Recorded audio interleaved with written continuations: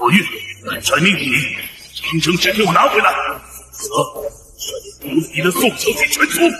王爷，原谅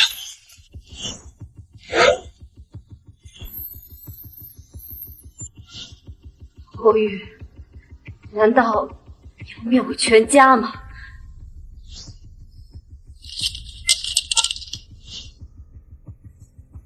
宋王爷，只要你愿意交出长生石，我可以留你全家性命。你煞费苦心的接近我，就是为了块石头，枉费我一片真心。好，长生石我可以给你，但是你要信守诺言，放了我的家人。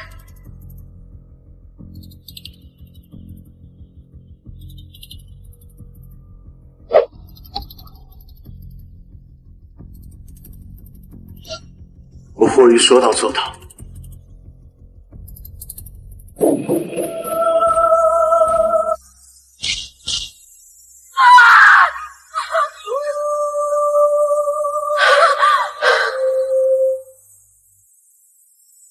你居然！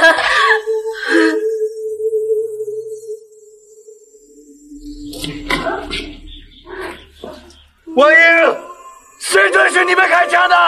谁说？既然你不择手段寻求长生石，那我便诅咒你，此生不老不死，不生不灭，竟然一生永远孤独的活下去。王爷，王爷啊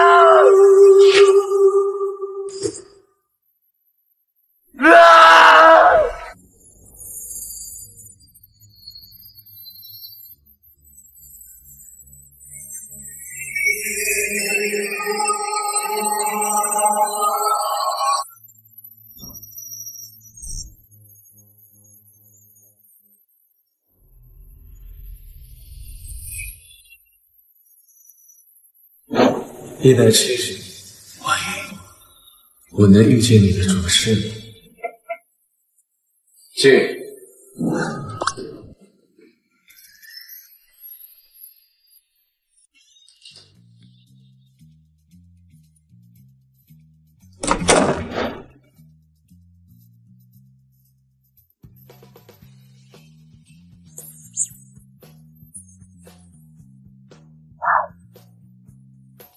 我叫苏寒林，是一名专业的娱乐记者，俗称侯兰。苏寒林，今天的爆料就靠你了。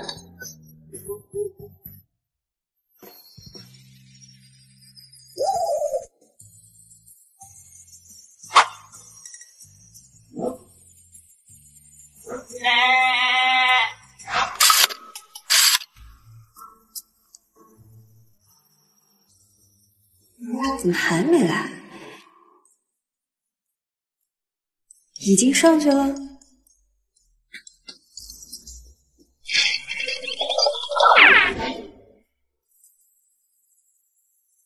怎么这么安静？苏寒林到底去哪儿了呢？处理干净，这件事情不可以让任何人知道。是。凶杀，这可是大料啊！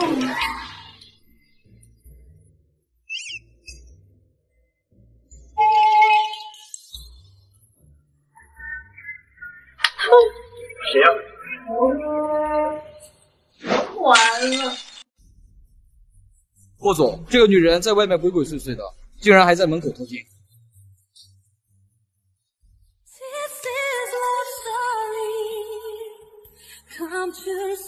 王爷，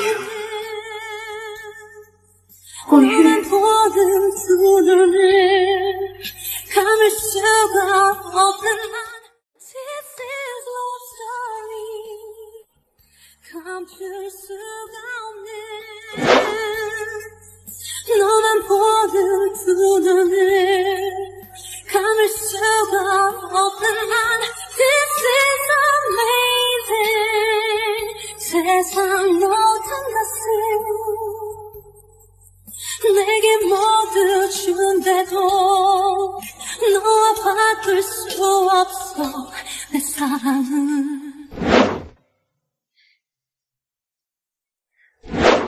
婉莹，陆大哥，各位大哥，都是我。上次我刚在门口自己走着走着，我自己摔了一跤，你说这事多搞笑！哎，好了，没什么事啊，我不打扰你们继续，我走啦。等会儿，你的相机。嗨，不就是个相机吗？快交换啊！不要你。霍总，为了保险起见，我建议做了它。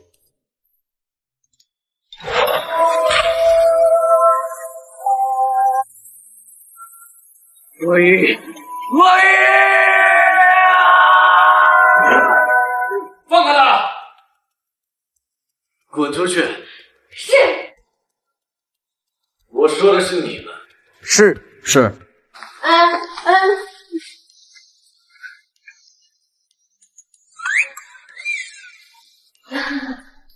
那个，大哥，您是让我再给您解释一遍吗？啊？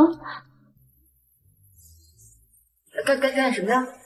不能再退了，极限了，再退了我就……婉莹，真的是你吗？170年，我找了你整整170年。你教我呀。吉利八卦，使人快乐加倍。哎，胡子也不知道给我修一修，太影响我的形象了。哎呀，遗憾呢。进来。你找我呀？婉莹啊。这苏寒林的瓜怎么样？甜不甜？主编，听我给你解释。当时呢，酒店我是去了，可是这人呢，我真没看见那人。赶紧给我拿来，快去！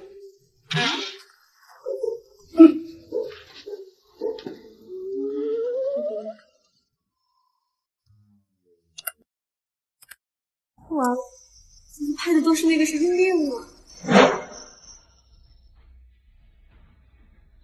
婉莹，真的是你吗？170，我找了你整整170年。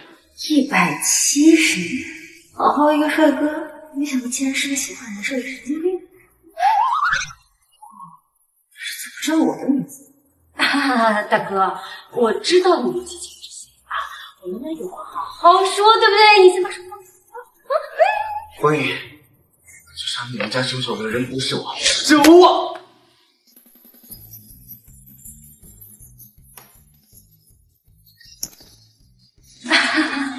大哥，你看还没过年，你这样多不好意思。我们也是被逼无奈啊。今天的事情，谁也没看见，谁也没有听见。以后呢，我们就各自相忘于江湖，以后也不要再见了，你说是吧？明天成4级。婉莹，婉莹，来了无影腿，天下无敌。站住！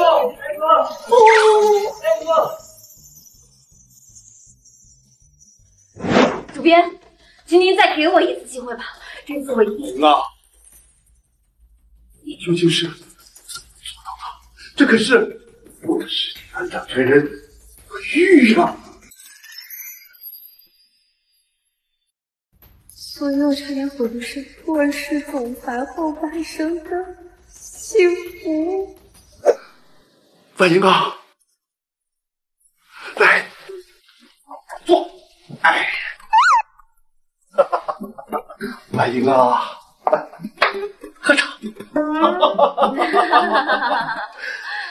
婉莹啊，你说你有这么大的本事，怎么不提前跟我说呢？像霍宇这么有威望的人，那可不是一般人就能随随便便挖到他的信息的。更何况还是这么近的距离拍到你的正脸。巧，回拍的时候呢，其实也不知道他是谁。你就不要谦虚了。这样，从今天开始，就正式跟拍这位卧室总裁。咱们呢，少不了一个，怎么样？有没有问题啊？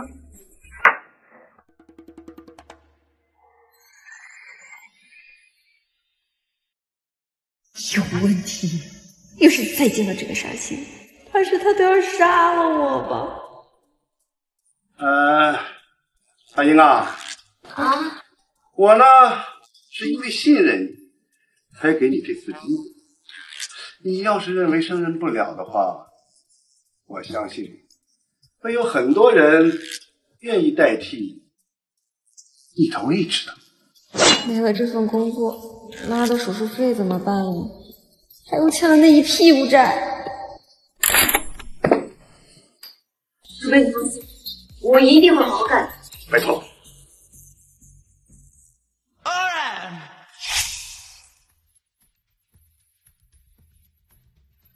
副总，他出来了，小心点，别被发现了。是。霍总，好像除了我们，还有人跟着宋小姐。处理掉。是。不是吧？怎么今天这么倒霉？刚遇到神经病，现在又遇到跟踪狂。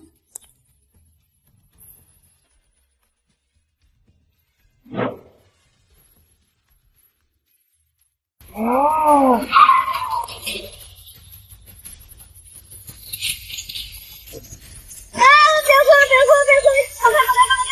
是我人，别碰了，是我。什么？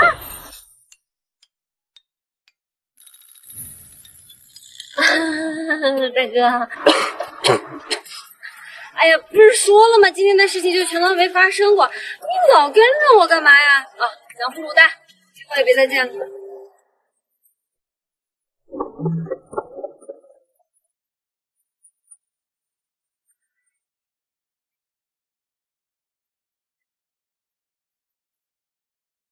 跪下！霍总，这个人都交代清楚了，说是有个人给了他一笔钱，让他跟着苏小姐拍照就可以。照片？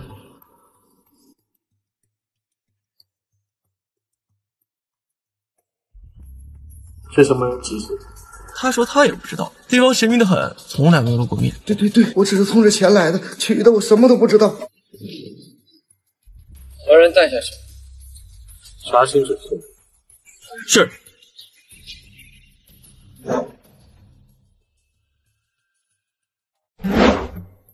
婉莹啊，对不起，妈真的不想再连累你了。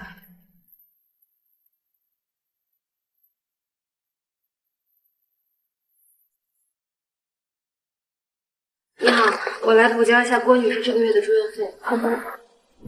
那霍玉的料就全靠你了。完了，住院费交完以后，我可没多少钱了，都别交给我用。以后还怎么进行啊？宋小姐，您母亲的住院费已经交过了呀。不可能啊，我这个月还没来交呢。你再帮我查一下吧。这边显示的确已经有人为您母亲交了1年的住院费了。1年？哪位？他没有留姓名。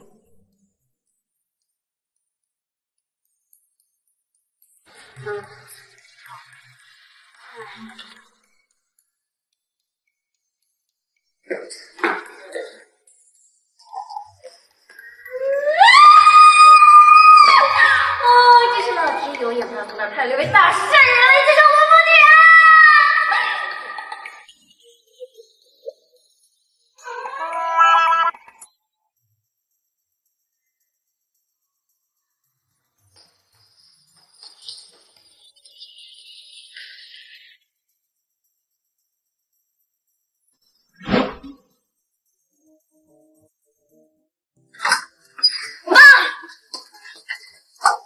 我来了，颖儿来了。妈，不是让你躺着休息，你怎么坐起来了呀？不是，妈不是在等你吗？哎，颖儿，这个点来是来交住院费的吗？妈还是不治了吧？你以为工作这么忙，妈怎么忍心？妈，你说什么呢？啊，有病咱就得治。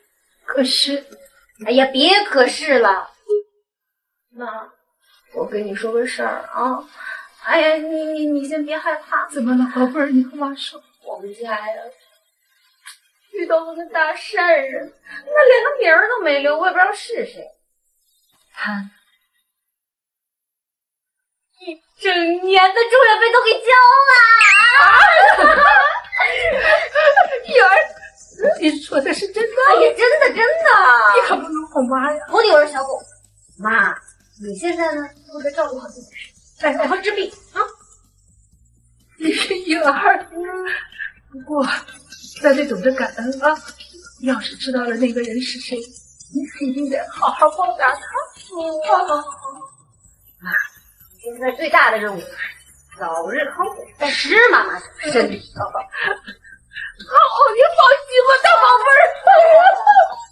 这怎么有这么好的事儿呢？哎呀，太好了！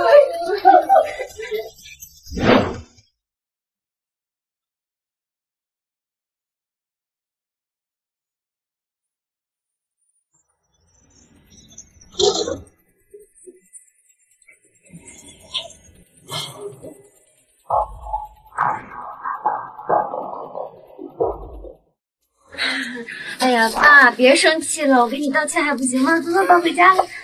我还单身着嘞。别闹了，回家我再给你解释。不，你们都是跟跑，收声了啊！找他们管闲事。哎，大哥。宋小姐，欠债还钱，天经地义。做人呢，一定要讲信誉。人的生命只有这一次，你可千万别浪费啊！今天我们一定挣钱，否则你吃不了兜走。大哥，不是我不还钱，我妈还在医院里住着呢，我一时半会儿拿不出那么多钱呀。要不你们还宽限？我大哥都宽限你多长时间了？你们放心，我宋婉莹是欠债不还的人吗？我一有钱我立马给你们啊，行吗？哎，行，我不管你家里面谁有病，我只管要钱，现在就要。可是我现在真没钱呀，我带你们去银行。你要是拿不出钱来呢，也是没有办法。按照爷爷说好的，拿不出钱来，就由你自己来抵债。你什么意思啊？没什么意思，就是来点有意思的。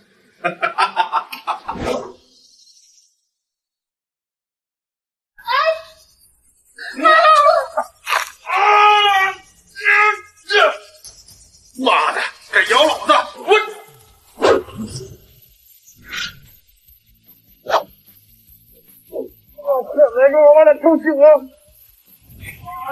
谁给你们的勇气感动我的女人？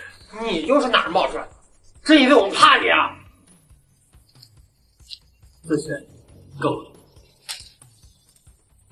霍世杰，你说是就是，谁知道这支票真的假的？今天这妞我必须带走。我的人就在楼下，别试试。还是说，你们的目的根本就不是钱？好，来日方长。别走啊！等我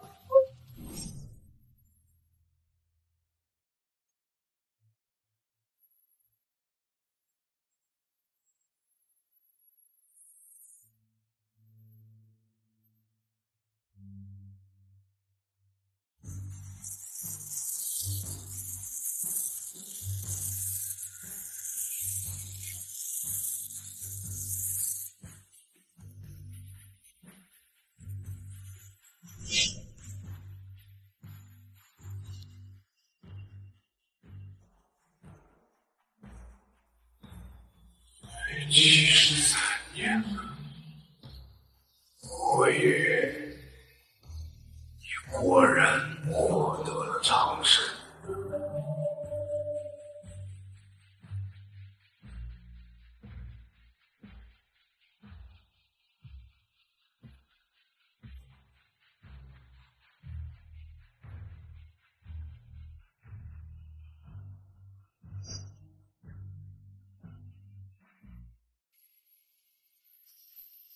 大哥，感谢你对出手相助。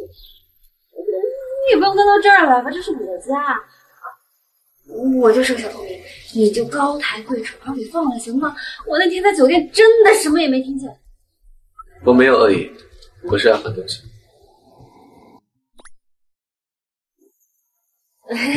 谢谢啊，都是误会。你看我们这么有缘，你还帮我这么一个大忙，你放心，我宋婉莹绝对不是一个爱贪便宜的人。今天的钱都算是你借我的，以后又有钱了，我连本带利都给你还回来。这么多钱，你要什么时候才能还得清？我现在缺一个秘书，1个月10万，你要不要来？1个月10万，1年就是120万，拿在手术费不就有着落了？不行，所以你要谨慎。我知道。霍总，请问什么时候可以入职呢？越快越好，但是你什么时候从你报社离职啊？小记者。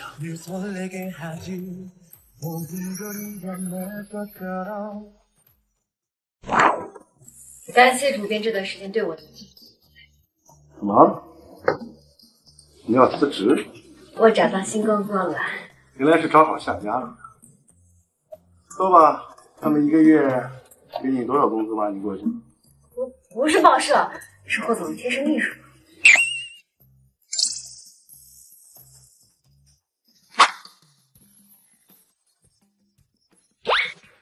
婉莹啊，我就知道你是一个好人。霍氏集团其实什么人想进就能进的吗？我非常理解此时此刻你奔向美好生活的愿望，但是做人要有定力。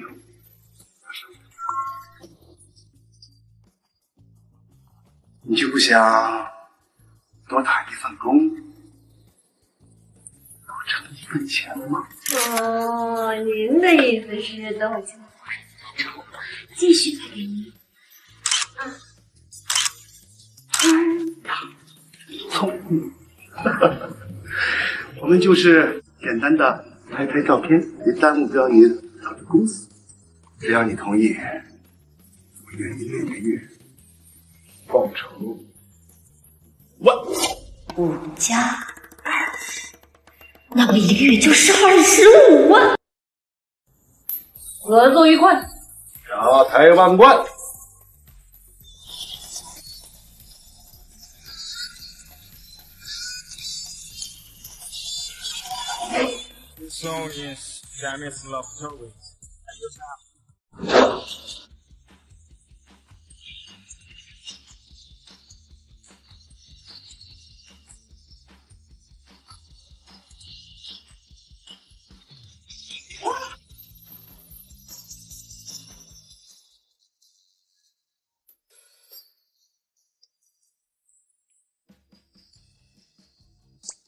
霍总早啊，宋婉莹已经到公司前台了。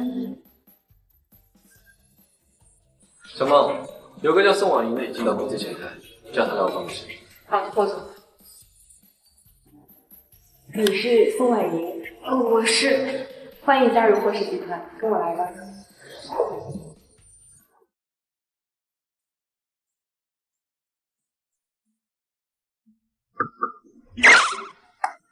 请进。霍总好。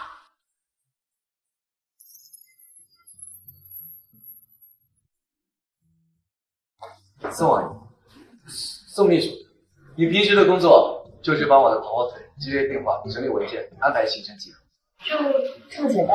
在我身边做事一定要细心。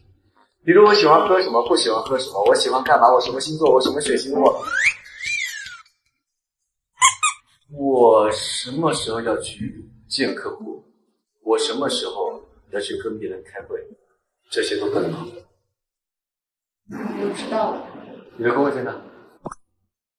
搞什么呀？我一个秘书竟然也能跟总裁在一个办公室里处理公务吗？有什么问题？没什么问题。在霍总的视线范围内工作是我的荣幸。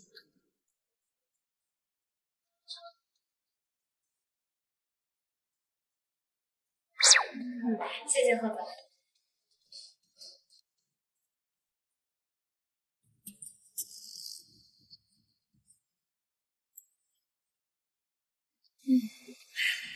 还以为这位霍总会因为之前的事给我穿小鞋呢，现在看来倒也没什么立场。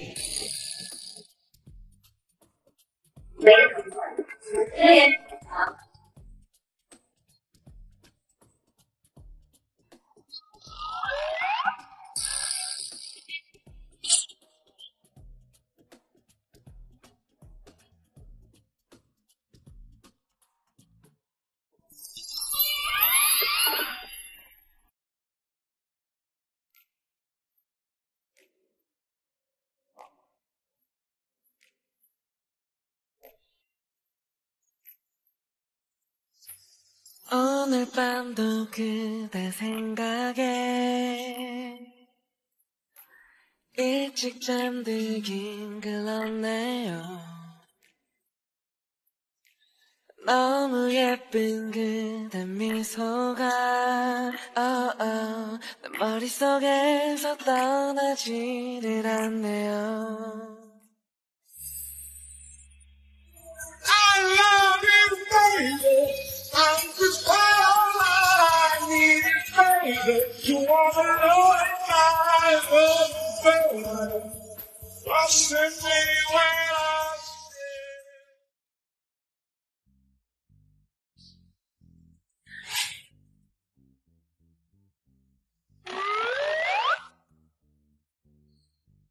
哎呀，睡一天就能赚6666，真亮嘞！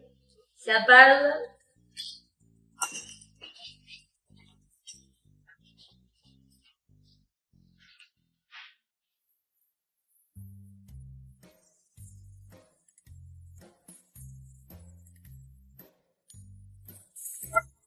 不会吧？应该不会是专门等我的吧？啊，这么巧，霍总你也下班？不巧，我是专门等你的。等我？送你回家。啊，不用了，霍总，您这么个大忙人，怎么把时间浪费在我身上呢？我自己坐公交车就好了。送你只是顺路，不算浪费时间。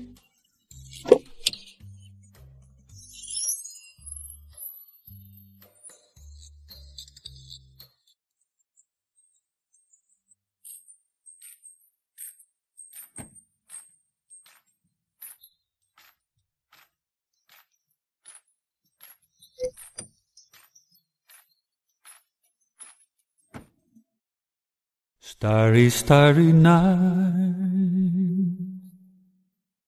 paint your palette blue and gray.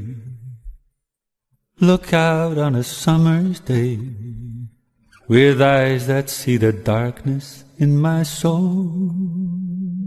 会长得真 Shadows 帅， on the hill, 天天看着，挺能养眼 sketch 的 the。trees and daffodils. 好看吗？ Catch the breeze in winter. 能不能让我瞬间到家呀？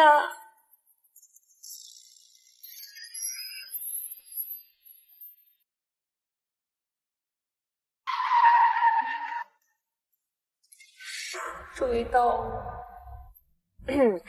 感谢霍总的一路陪伴。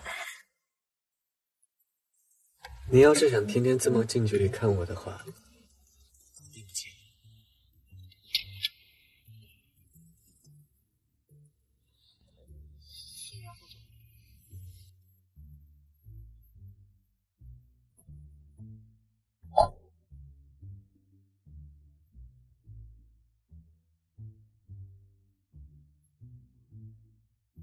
请冷静，宋婉莹，你可不能被男色所诱惑。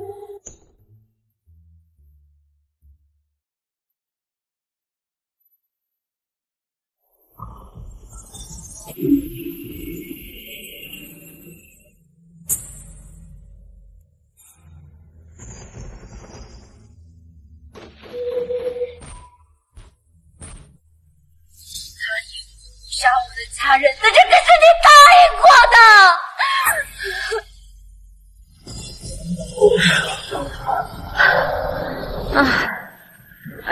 习惯。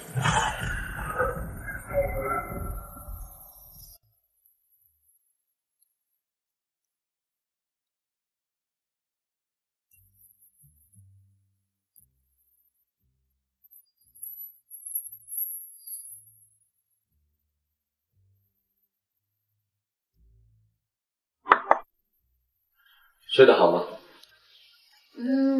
肚子有点硬。我里面有张床，可以进去睡。霍总总，这太社死了吧！第二天就被老板叫到上班睡觉。可不要推出我呀！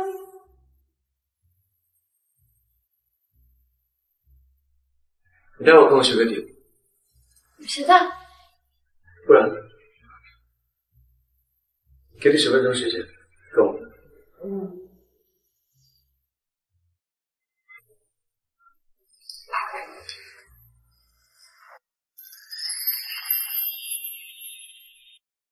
我们的故事太曲折，就像一条很蜿蜒的，曾经的笑容很清澈。你对这里真没什么印象。霍总，我这是第一次来，我能有什么特别的印象呢？我是觉得这个宅子它占地面积很大，然后建筑也很有特色。听起来你对这还算满意。送给你怎么样？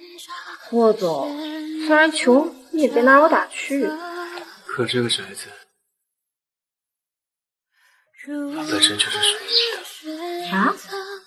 走，我带你去里面转转，熟悉下里面的布局。哦。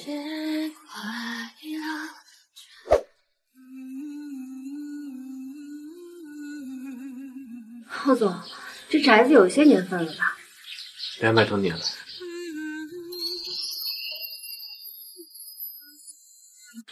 200多年了。200多年，保存的这么好，看来这个房子的主人很珍视它呢。时过境迁，再怎么珍视，也回不到曾经的你。前面有座祠堂，也是这座古宅的尽头。我们走到那就可以回去了。好，走吧。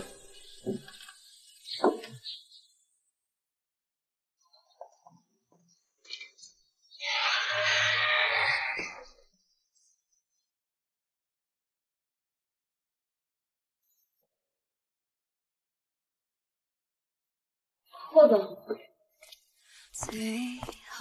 他们是这个宅子也是我故人。今天来到这，也是想祭拜一下故人。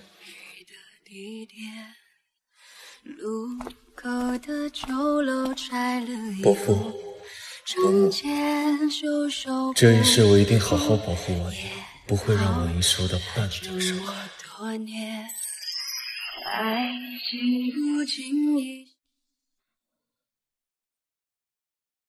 什么情况？我死了？不对，应该是同名同姓吧。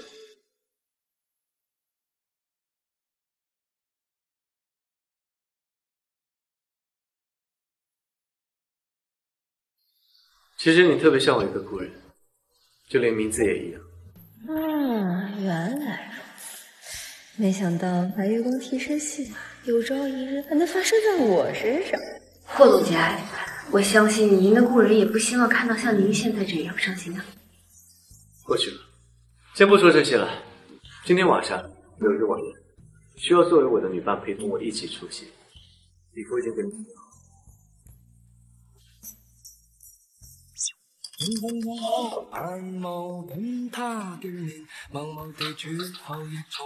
这是给你准备的礼服，穿上它才是今天晚上的晚宴。这是提前送过来的，真好看，谢谢霍总。去试试。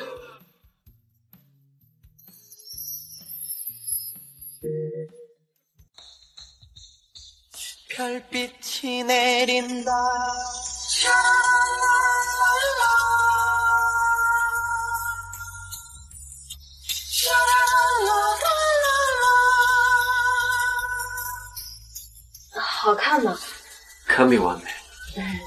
霍总，如果我们不是刚认识，我都要怀疑你是不是调查了我的三围还有体重，这也太合身了。你和我那固然挺有缘的，本来这套礼服是给他准备的，只可惜他到最后都没有机会上身。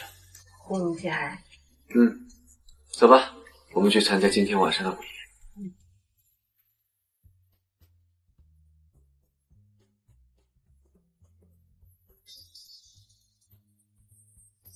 齐先生，这是我秘书宋婉莹小姐，她以后会与我多多出席此类的晚宴，希望齐先生以后多多关照。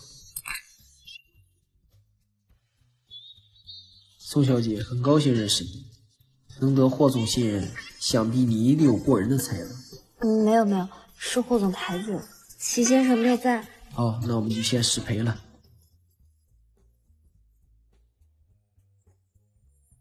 霍总，这已经是你今天晚上第5次向我们今天的合伙人介绍我了，可我就是一个小记者出身，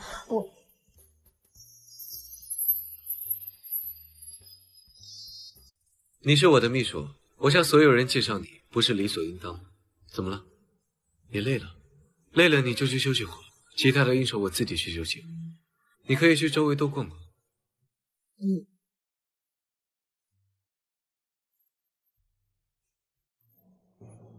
一整天都没怎么吃东西，我都要饿死了。辉竟然还能去应酬，他是超人吗？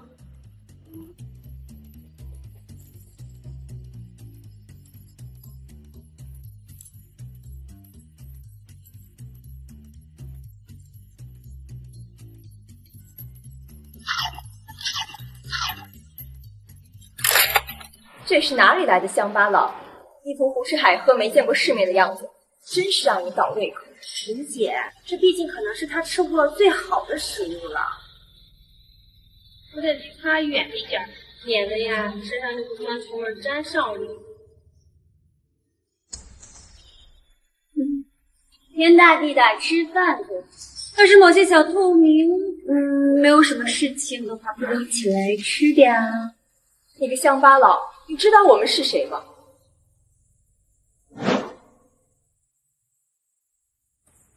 食物放这不就是让人吃的吗？不想吃啊？不想吃上一边待着去！你个臭小子，竟然敢！理解，这是霍云的好兄弟，惹不起。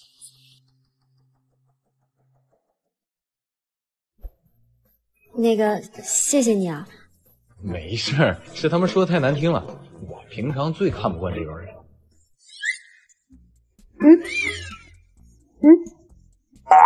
啊，你这有点奶油没吃干净。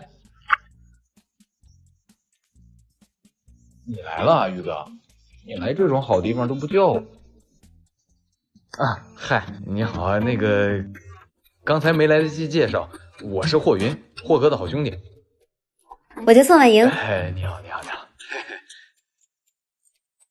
哦，原来你就是让玉哥朝思暮想的人啊！那个，你认错人了，我是和宋小姐有点像，但我不是她。不能认错啊！我小时候，我跟玉哥小聚的时候，经常能看见你的照片。都说了，我不是你说的那个人。确实是你认错人。你在集团那边还有项目，看你那么闲，帮我完成，我正好休息一下。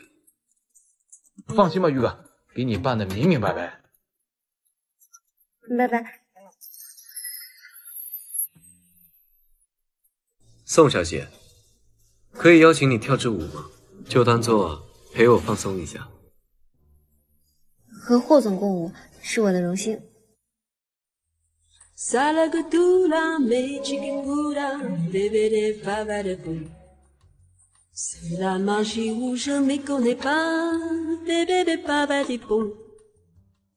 宋小姐舞技这么好，之前练过？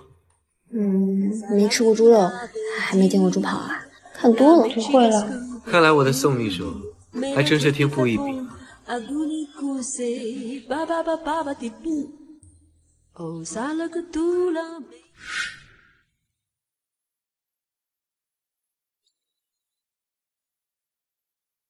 是我疏忽了，忘了你穿高跟鞋。帮我拿一双平底鞋过来。霍总，太麻烦了。你穿的旗袍不方便，是我带你出来的。麻烦你了，霍总。家父一直对你赞许有加，我也仰慕你才华许久，不知可否赏脸喝一杯？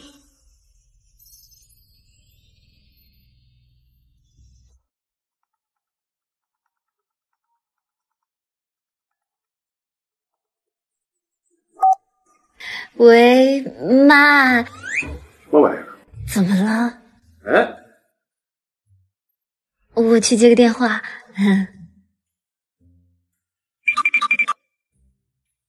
我和霍玉参加晚宴呢。晚宴？这个是所谓的大好场所呀！我跟你说啊，一定要多拍几张暧昧照。我跟你讲，这可就是大爆点呐！人不近女色也就算了，他连和后人谈生意，他都跟人保持距离，我拍什么呀我？不能动脑子吗？啊，多拍几张错位照，或者制造一些暧昧。我跟你讲啊，不管怎么样，你今天要是拍不到一张照片，这奖金打这条了。哎呦，喂，听到了没有？白杨，拍的话对霍玉的名声有影响，不拍的话奖金就没了。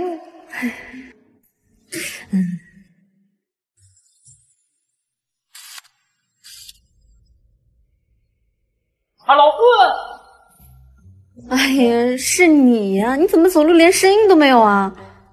你太紧张了吧？没听见？怎么样？拍的顺利吗？啊？拍什么呀？拍？真是的，这一晚上都没上厕所了，厕所在哪儿呢？刚才镜头对准的是玉哥吧？你想偷拍玉哥的照片？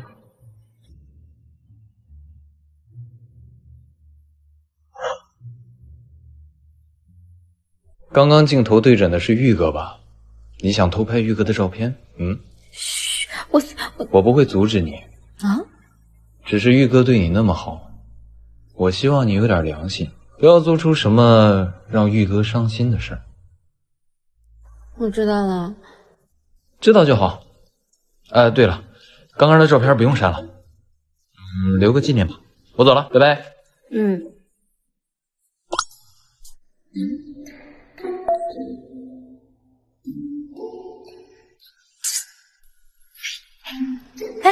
你别走啊！别走啊你！你跑什么呀？同行，我也来拍照的，给你看我拍的啊，就这，穿帮了。这主编让我来拍，也拍不明白。吓死我了你！突然冲我跑过来，我还以为要拉我进局子呢。你来拍谁来的？你还不说呢？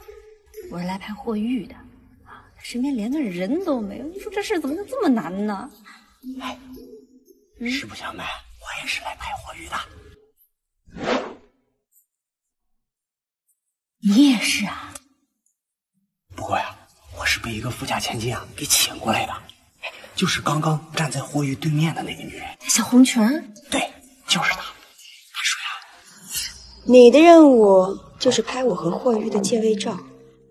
顺便再配个我们暧昧关系的文案，反正他也不会管这些花边新闻。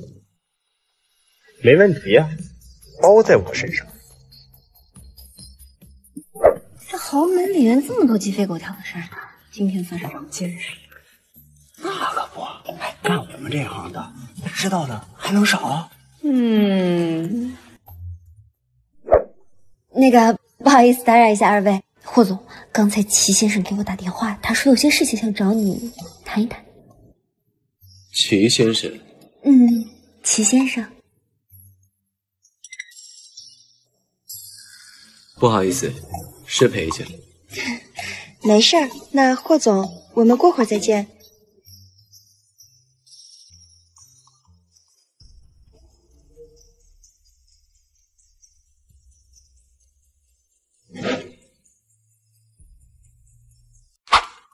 你救我出来想说什么？刚才那个小红裙儿，刚才那位小姐，她雇了个狗仔，她想拍你们俩的街尾照，她想炒作你们俩的绯闻。你特意指我出来，就是为了说这些？霍总，你是老板，身为你的秘书，拿钱就要办好事，为老板着想是我分内的。玉哥，就是这小兔崽子拍你照片，照片要删了不？霍总，哎，不是我，是有人花钱让我这么干的，我也是迫不得已呀。闭嘴！再说话相机都给你砸了，偷拍就偷拍，还给我整上迫不得已。哦，对了，霍总，他也是偷拍您的狗仔啊，晚宴上他还跟我交换了名片呢。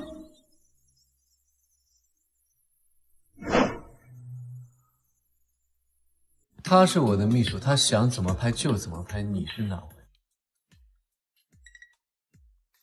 你想怎么处理他？他做狗仔也是迫不得已，就饶了他这一次吧。那你走吧。那我的相机您看？相机没收了。看什么看？快滚！是，我马上滚，马上滚。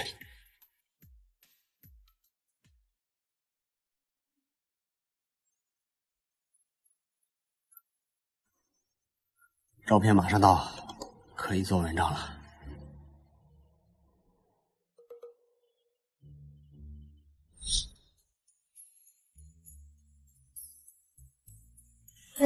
不愧是同行，竟然还有后手。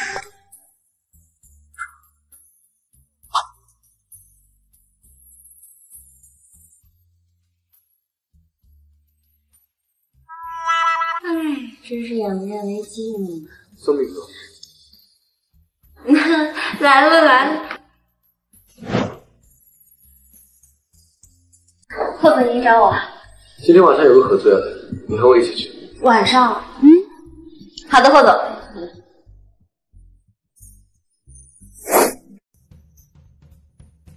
霍先生，经常听小李提起你，说你怎么优秀，今日一见呐，真是一表人才啊！林董事长妙哉了，开发游乐场的项目还得以让林氏喜欢多多合作那是当然的嘛。哎，对了，霍先生，您看我家小姐琳琳呢，刚参加工作不久，业务上面不是特别的熟练，我想能不能通过这次合作的机会，把她派到霍先生身边多学习一下？您看，您指的学习是？我指的学习是要找你到霍先生身边当秘书，帮你整理一下工作。林董事长身上用情您身份尊贵，但我那只是个我觉得他更适合留在您身边。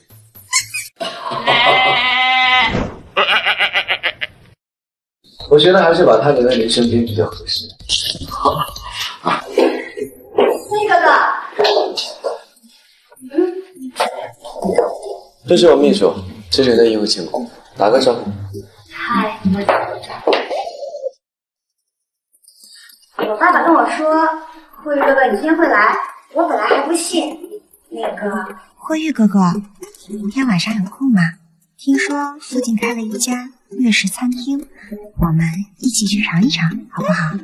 不好意思，以后有什么工作安排或者私人行程，直接跟我宋秘书一起。宋秘书，你们有空？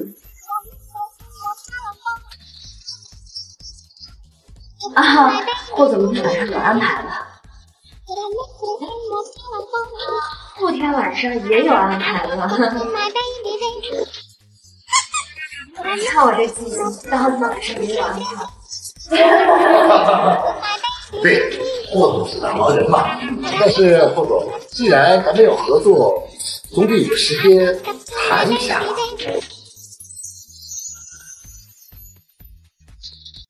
霍总，您看这样可以？咱下周一晚上，我和小女订好餐厅，敬请期待霍总您的光临。怎么可能让林董事？我已经和小李准备好了，随时都可以去联系他。倒是有些细节，我们可以今晚就处理，比如林氏集团想要在南部放置设备，这个问题嘛，宋小姐，我可以请你帮个忙吗？哦，好。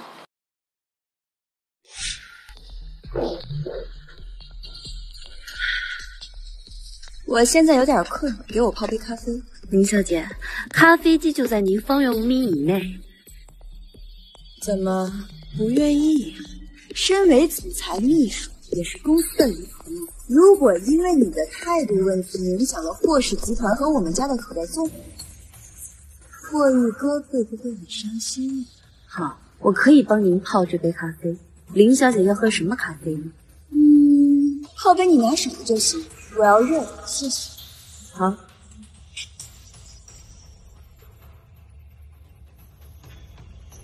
林小姐请。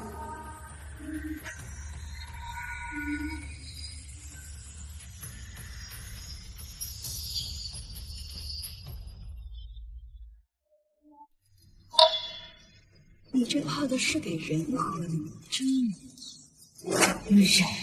抱歉啊，我现在就去给您降温。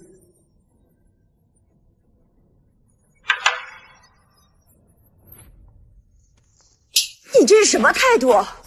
就你这样的也配当霍宇哥哥的秘书？这个狐狸精，你究竟靠了什么手段上位？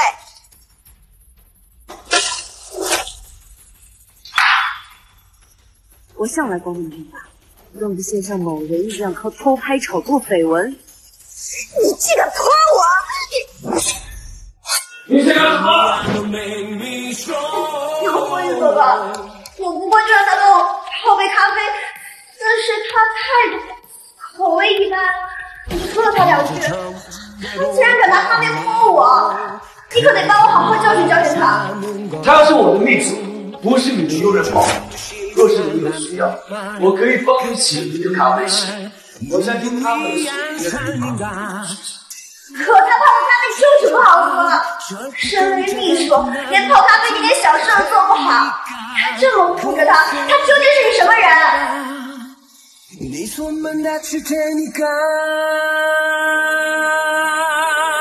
他是我很喜欢的。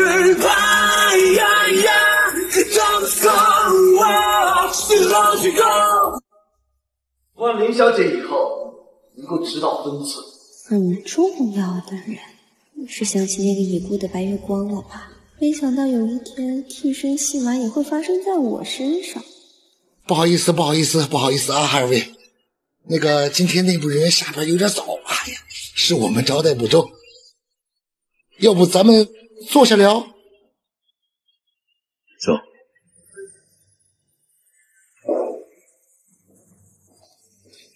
爸，来，擦擦。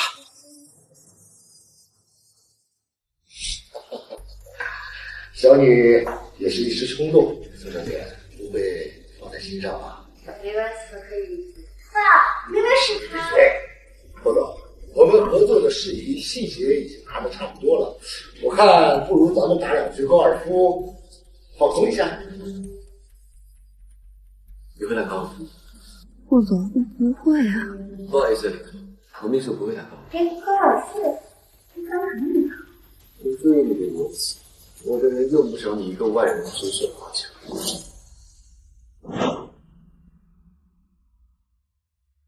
这个宋秘书到底什么来头，还能让霍玉心甘情愿的去死？小林，话说重了啊！宋小姐不会打高尔夫，玩玩就会，这有什么丢人的？霍总，宋小姐，小女不懂事，还请林小姐也不是生不行，你们林家的家教我不敢领。既然宋小姐对高尔夫很善，要不我们放个别项，这射箭应该会吧？射箭。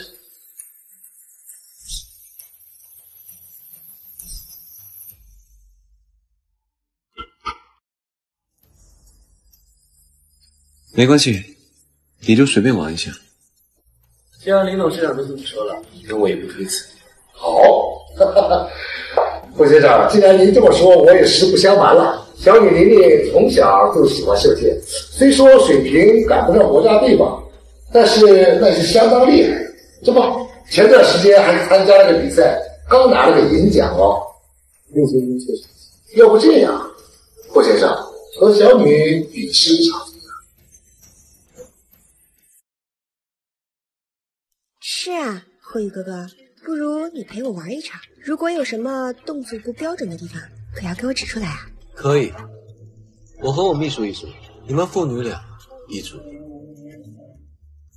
哇，怎么人家可是专业的，你带上我你会输得很惨的。没事，你就随便玩玩，交给我。虽然说是玩一玩，但是我们手上有食材，不如我们打个热场，在生意中让你比个。好，霍总，既然这么说的话，我们父女俩那就是长桌了。我们就要全力以赴了哦，赢谁？可要好好表现，千万别给霍宇哥哥丢人。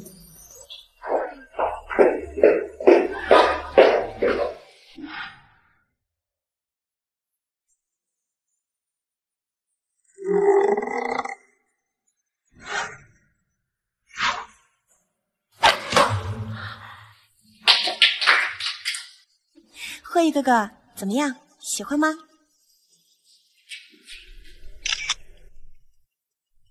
又是狗仔偷拍的把戏，我得找机会提醒一下霍宇。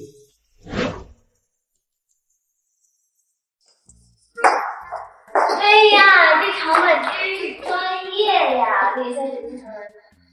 是啊，我是这个老客户啊。既然是老客户的话，那应该跟这的工作人员也都挺熟的吧？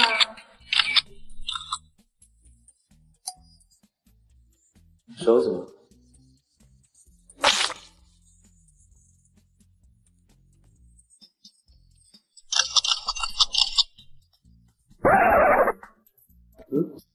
看样子应该明白不来什么。跟这个看人不顺眼的大小姐没话找话。I love you， 잊지 말아요，Only you。霍总，他们还在拍呢。那就让他们拍。啊？抱着还挺舒服的。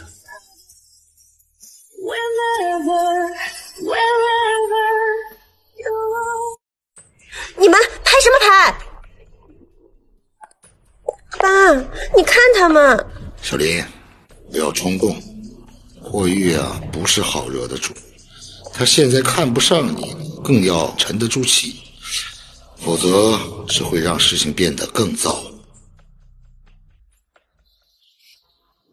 试一下这把钩，还顺手吗？哇，还挺顺手的。我虽然之前没有练过，说明好熟悉感。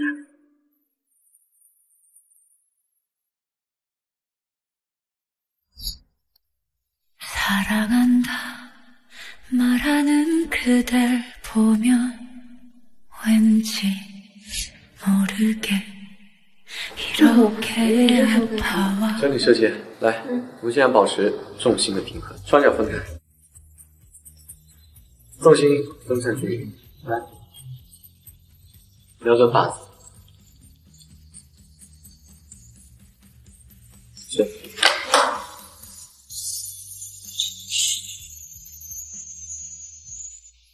哎，我没有脱靶，你看看，我这把看看。你自己再试2根。嗯。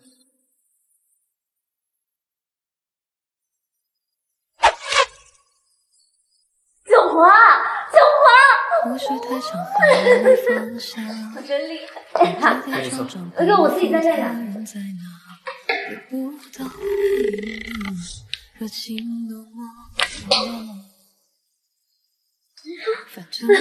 只学了1遍就掌握了射箭的要领。王爷，你果然还是一姐。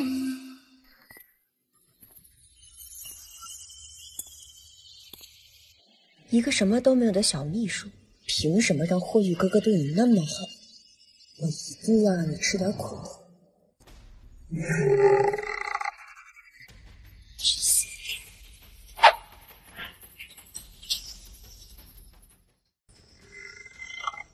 去死！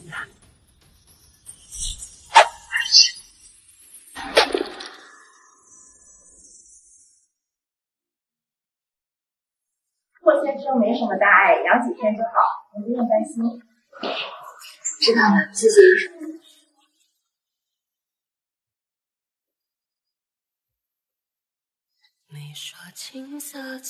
宋婉莹，霍总可是救了你，要是连一句谢谢都没有，那岂不成白眼狼了？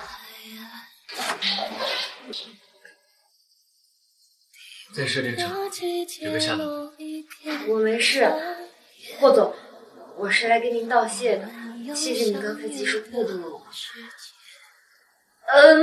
不然现在躺着的就是我了，就我这小身子，估计也不好过。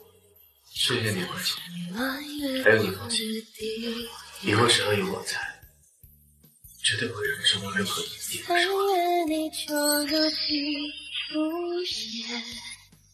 霍总，你感觉好点了？哎呀，你看这个事儿，就是琳琳的疏忽大意。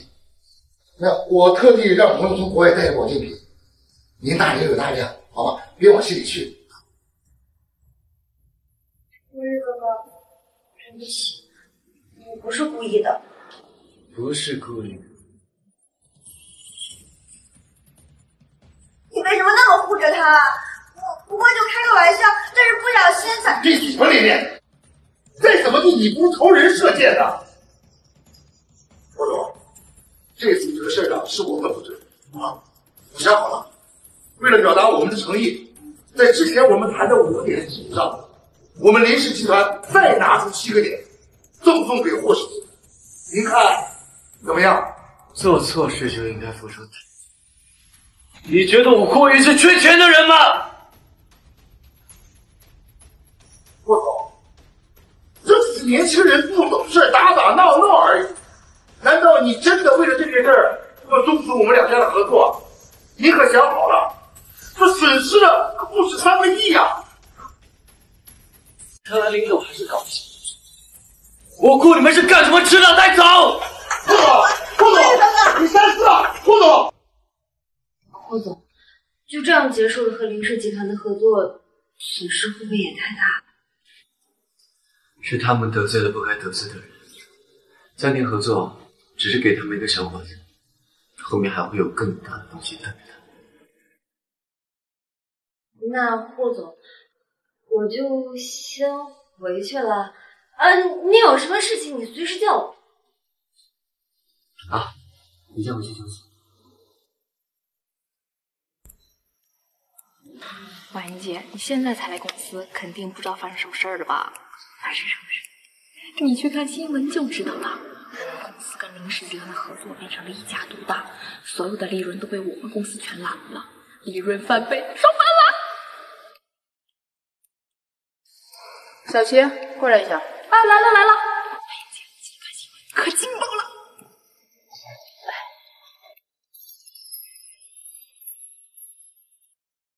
我和玲玲小姐的关系，之前有关于我们整个交往中未结合等等猜测，全部为造谣和无稽之谈。我和玲玲小姐并不深交，我会对造谣的人和理进行搜追查到底。再者，玲玲雇佣狗仔想要窃取霍氏地方的金币，我方已经掌握证据。玲玲和林天伟已经被警方带走调查，天网恢恢，疏而不漏。我相信警方会给我一个保证。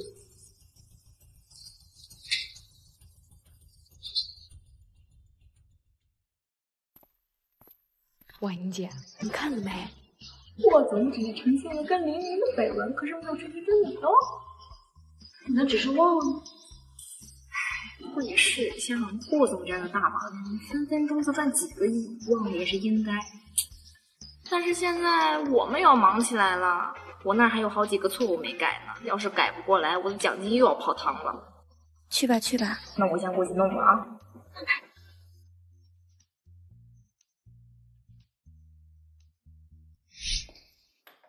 进。霍总，我看到林氏集团的消息了。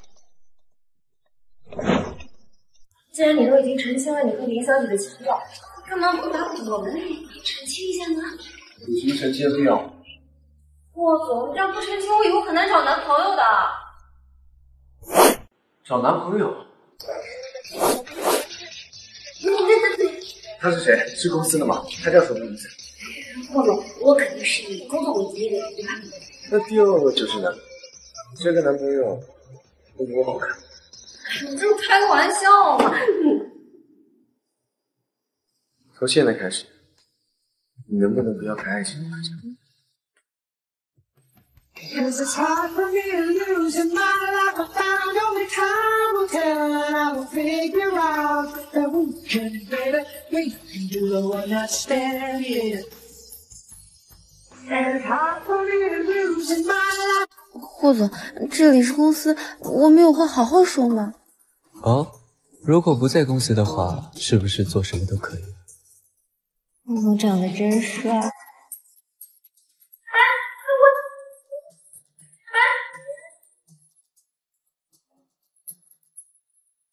霍总，我不是随便的人啊，我们现在是正当的上下属关系，我们不能。哎呀，没什么。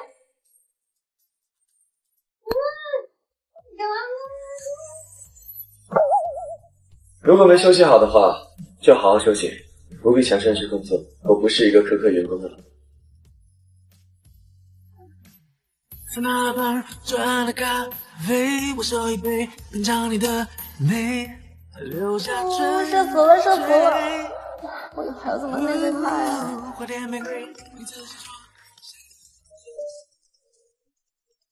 喂，宋小姐，你母亲的病情又加重了。啊？你得尽快赶过来一趟。好，我现在马上过去。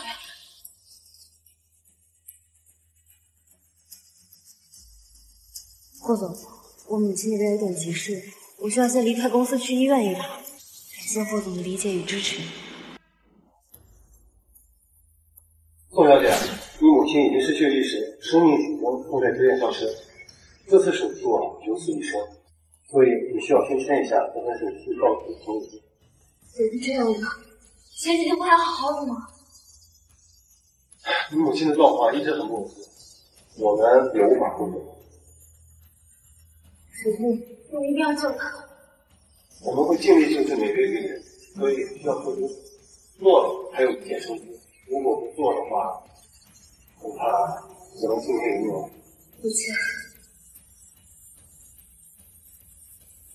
不用签。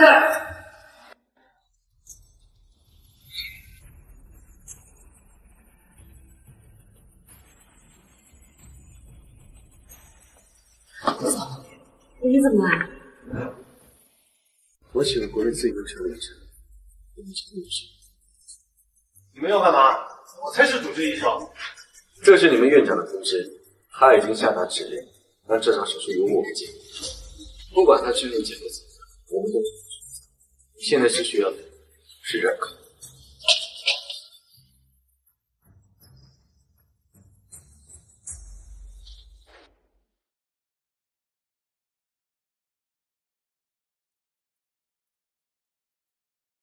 你说，我妈会不会就这么不出来了呀？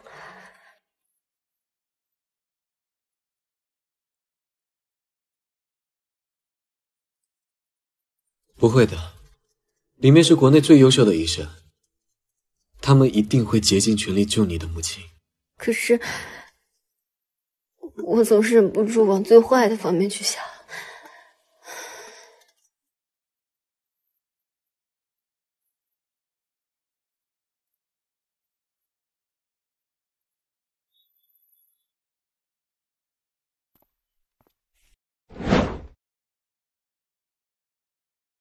宋小姐，恭喜，手术一切顺利，你母亲已经度过了危险期。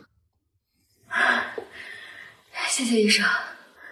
不用感谢，你应该感谢霍总，是他带了这么优秀的团队拯救了你的母亲。谢谢霍总。那我先走了。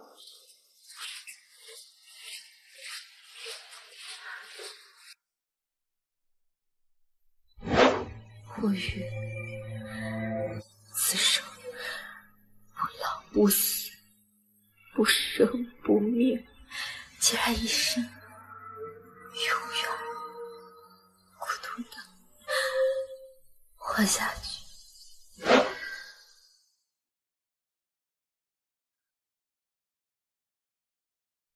霍总，我可以问你个问题：当初为我母亲交了1年住院费的人是你吗？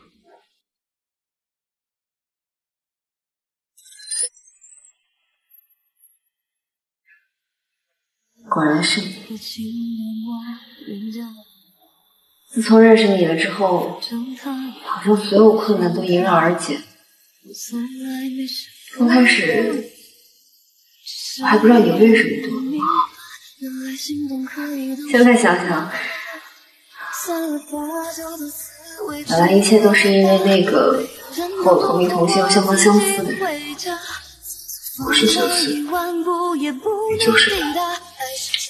霍总，人死如灯灭，麻烦你认清现实。我不是日本人替身。不是他，你真的就是他。你不信的话，我可以给你看看我们当年。我今天很累。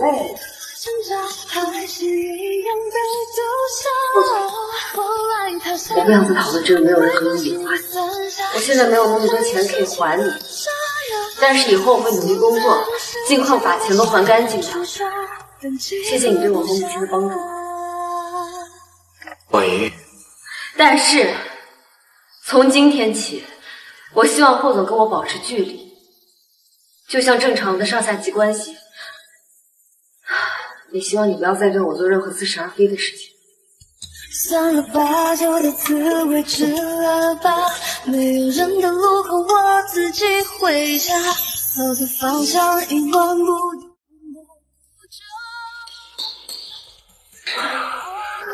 婉莹，你不要离开我，我不要你的钱，我只想让你留在我身边。你还不明白？是，我爱钱，我也缺钱，但是我不会为此而出卖尊严。但我不想成为任何人的提示，任你玩弄我的感情。霍总，我们到此为止吧。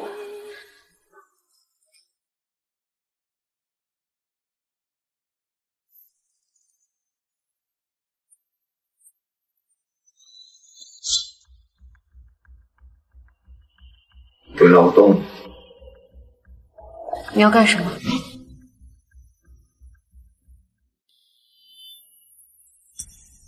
宋婉莹，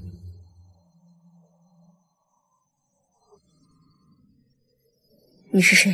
哎，别对我的客人这么鲁莽嘛。宋小姐，跟我上车走一趟吧。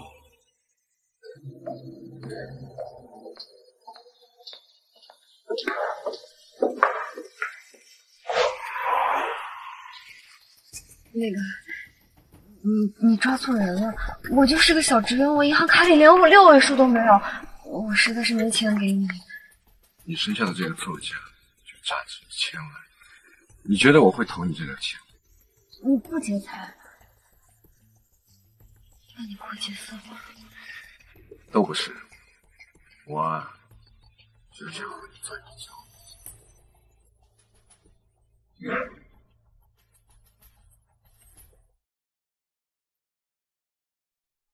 玉哥，你怎么在这儿啊？跟嫂子吵架了？有话直说。你脸这么臭，太重了。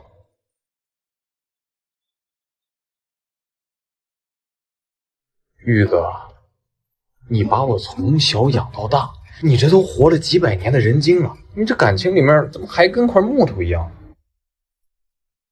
你这闷骚的性格得改一改啊，不然嫂子迟早被别人拐跑。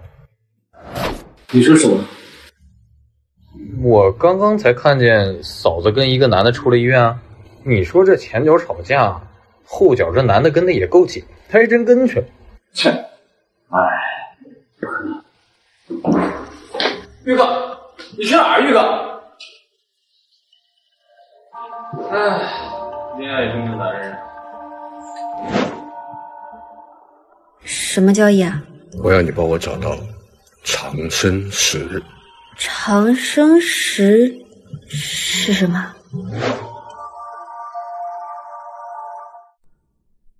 你不知道什么是长生石？不知道啊。宋婉莹，你怎么可能不知道长生石？当年宋家拿到2块，碎了1块，肯定还有1块。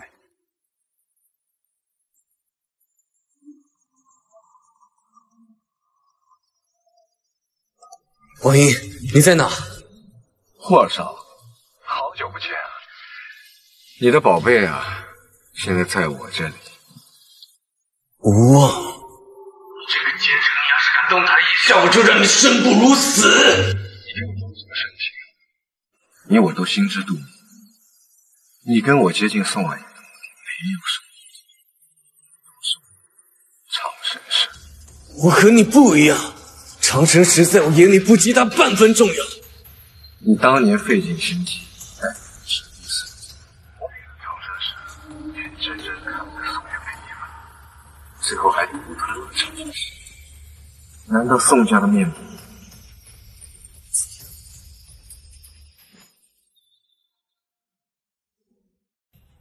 我和你从来就不是同一路人。宋家会灭亡，根本就不是我想看到的。你会有现在的想象，根本就是你咎由自取。宋家灭门是什么事？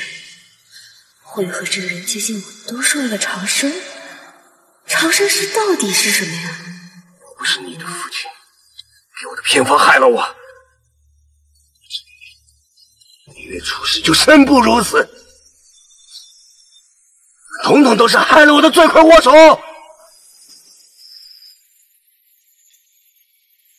不过没关系，我已经找到了心梗秘术，我的救赎之道。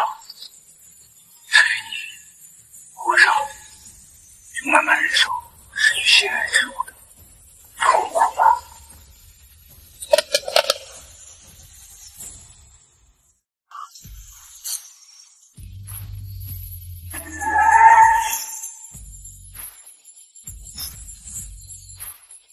恭迎吴大人回府。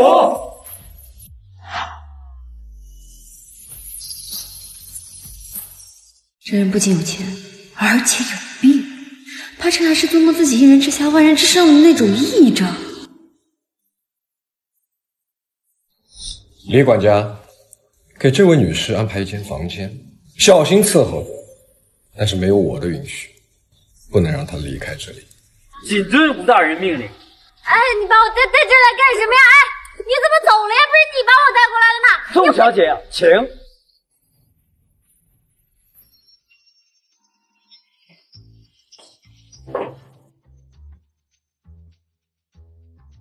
我去，这要是跳下去，少说也得骨折吧。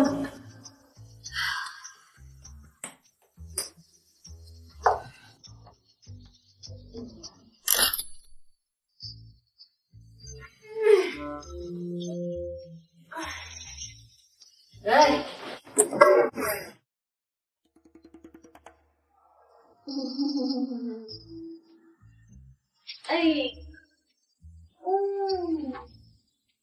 宋小姐，这里方圆20公里都是吴大人空着的领地，你再怎么白费力气，也逃不出吴大人的控。所以，请乖顺一点儿，不要惹大人生气。哎呀，阳光那么好，适合练瑜伽。哎，你有什么事儿吗？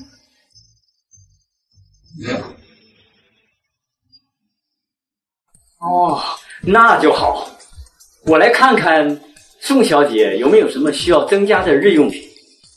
你能再帮我拿床新的床单吗？你想逃跑，那是不可能的。说什么跟什么呀？非常绅士啊！你们宋家面的，说什么跟什么呀？难道说和我长得一样的那个人和他们俩都有瓜葛？我得赶紧跟他解释清楚呀！宋小姐，用膳时间到了，吴大人在餐厅等您，请。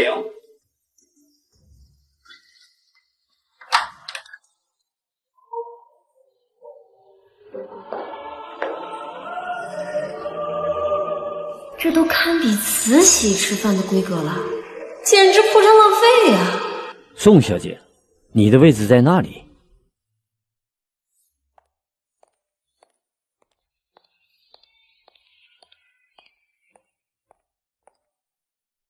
这样让他继续囚禁我下去，迟早得出事儿。我得跟他说清楚。宋小姐，食不言，寝不语，别惹大人生气。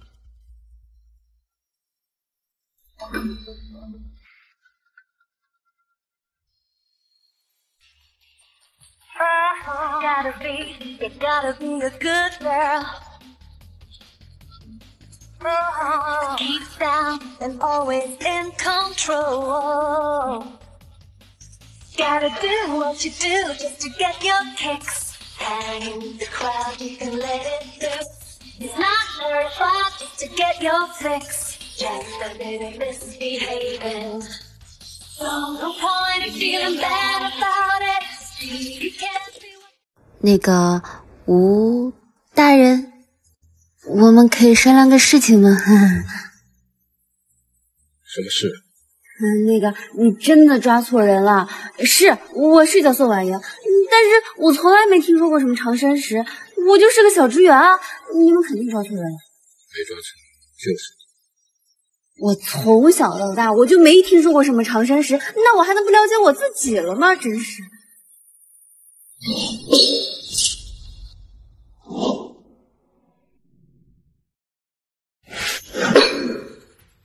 你就是我要找的宋文英。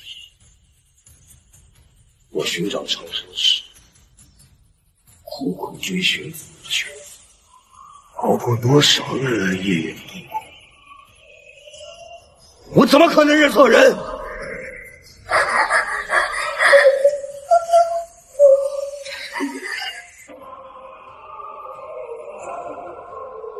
不会认错人的。如果你再这么说的话，我有的是折磨你的办法。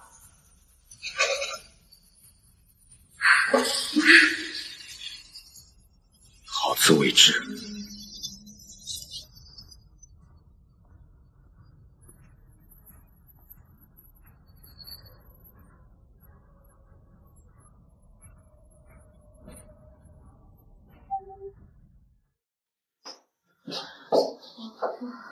送我吃饭。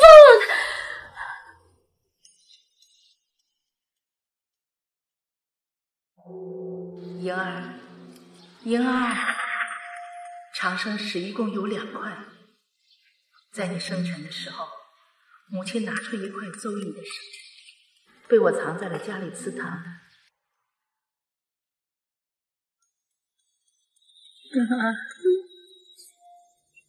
长生石，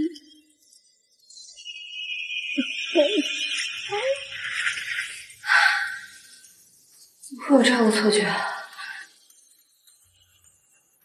那我真是他们要惹的人。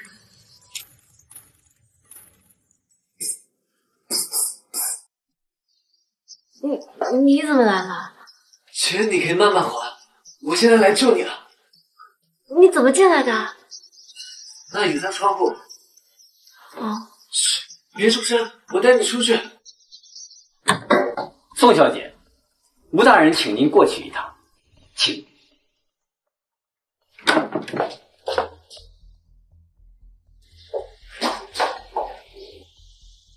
吴大人，宋小姐来了。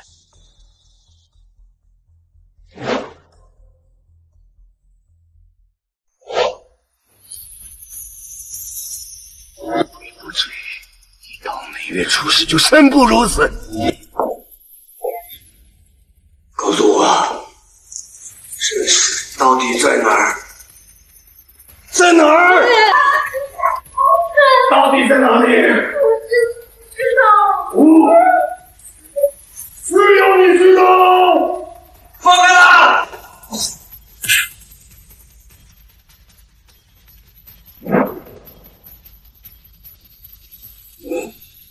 吴大人，吴大人，吴大人！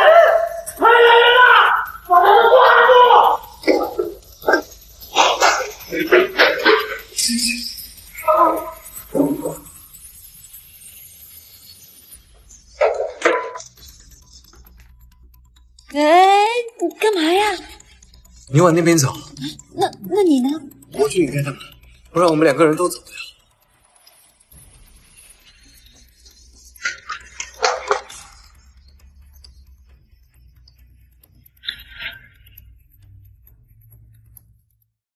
快！怎么往那跑了？快点出来！就是他，他穿了我的衣服。你们干鸡毛的，赶紧给我抓呀！给我抓他！抓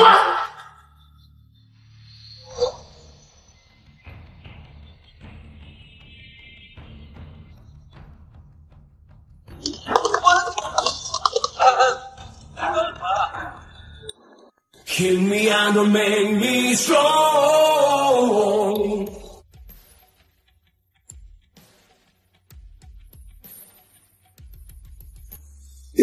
放开我的大人！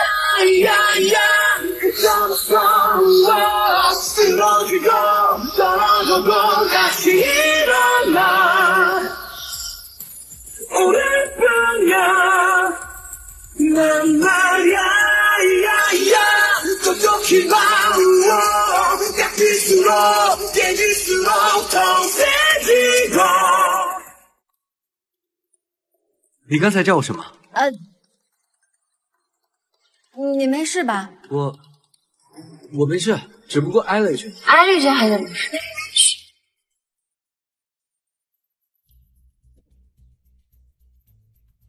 一群废物，还没找到？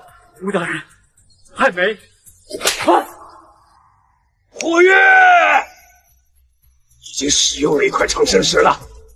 如果你让宋婉莹告诉我另一块在哪里，我保证你们今天能平安的离开这里。否则，抓到你们，绝对让你们生不如死。霍月，知道你父亲是怎么死的吗？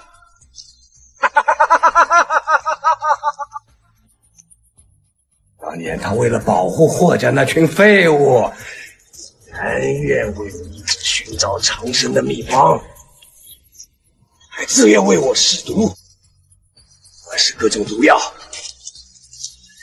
有副作用的偏方子，统统都试了个遍。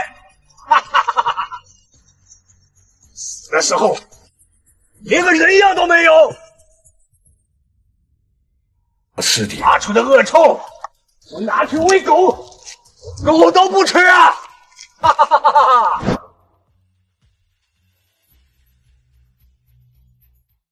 红月，他现在是用激将法在激你出去。我现在就算出去，他们也不能拿我怎么样。你冷静想想，如果你现在出去，万一沾上人命，你要和吴望一样成为千古罪人吗？你父亲的在天之灵也一定不希望你变成这个样子，对吧？我们以后再想办法让他绳之以法。养你们是干什么吃的？连活人都找不到。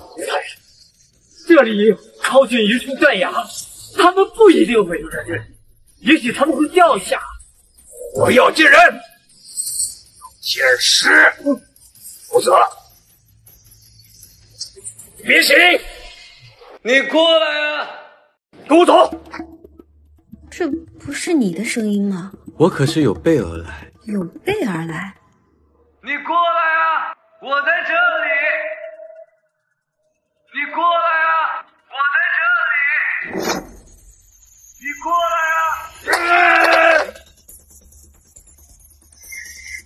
啊！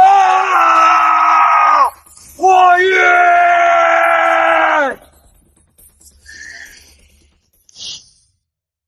霍总，我给你消消毒。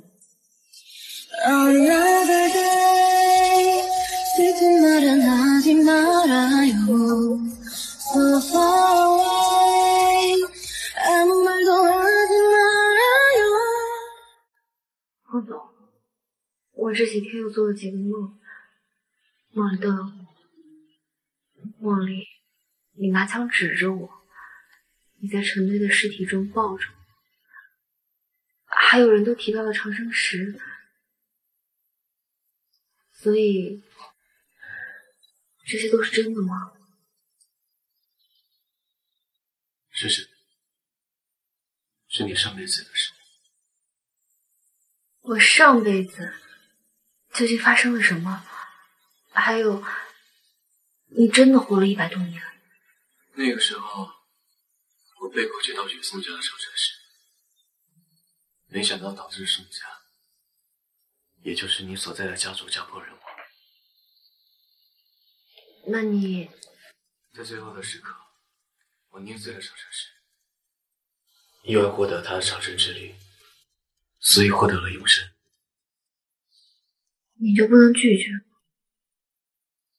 他们用我的家人要挟我，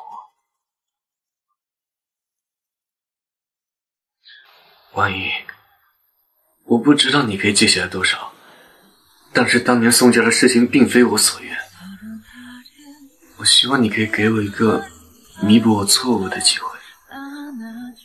毕竟我们上辈子是那么的相爱。 계절은 변해도 영원한 내 사랑 그 마음뿐이에요. 가슴 아파도 난 그대니까요. 기억해요 기다려요 그대.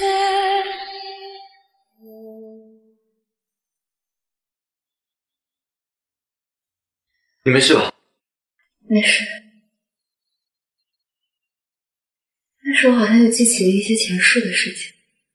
你前世是什么？宋家应该是有2块长生石，你拿走的只是其中1块，另外1块应该是在宋家的某个地方。可是我记忆太模糊了，我一下子也想不起来。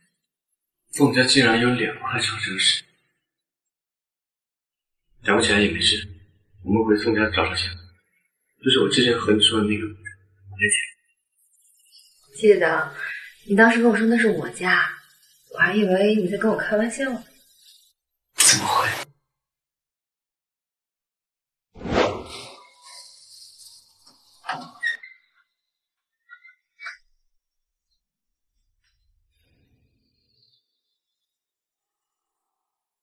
顾总，找到了。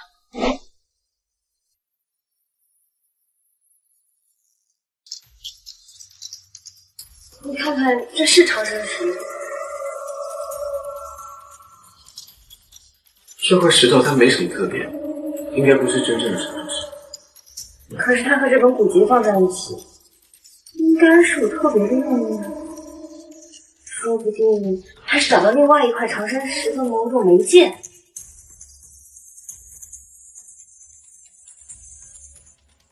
虽然不能完全看见。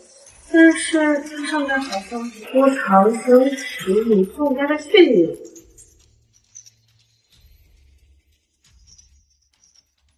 你这么看肯定看不懂，我让霍宇去请专业的文物师傅。对。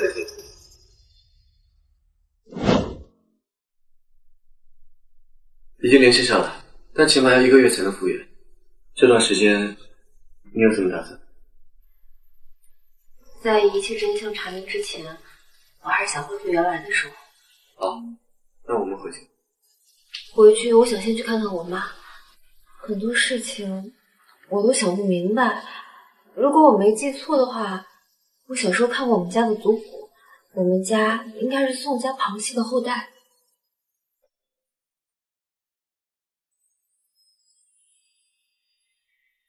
奶。 我爸当年的事情，他有没有跟你说过一些什么奇怪的事情发生啊？奇怪的事，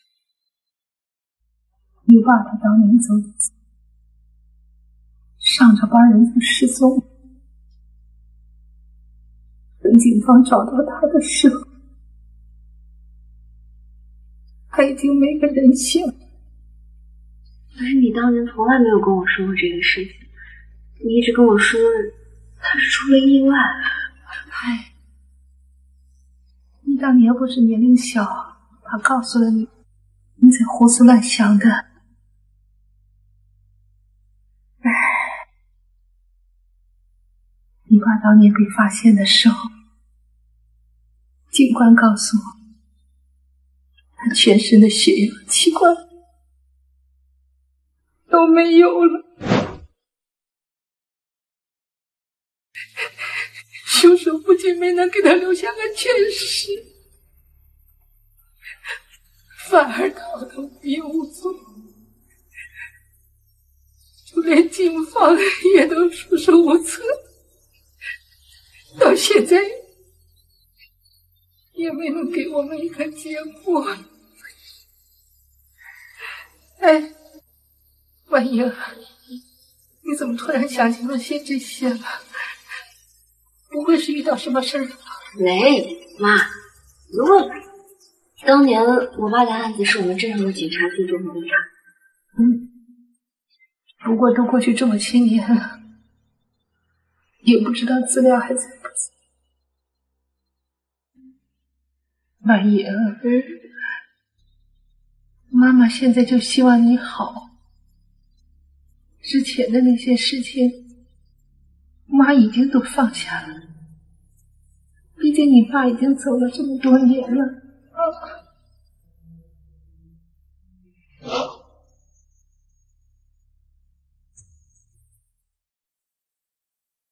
婉莹，你不是去医院看阿姨了吗？怎么这么快回来？我妈跟我说了当年的事情，我父亲去世的时候变成了一具血液和器官都没有的干尸，凶手到现在都没有抓到。你说这件事情会不会和吴旺有关系啊？那是多久之前的事？10年前，当时是我们镇上的警察局着手调查的。我现在就让人去找一找当年的查案记录，应该会有纸质的卷宗记载。叔叔叫什么名字？宋国强。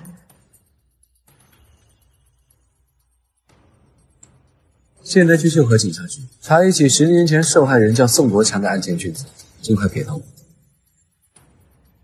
坐着等一下吧。好。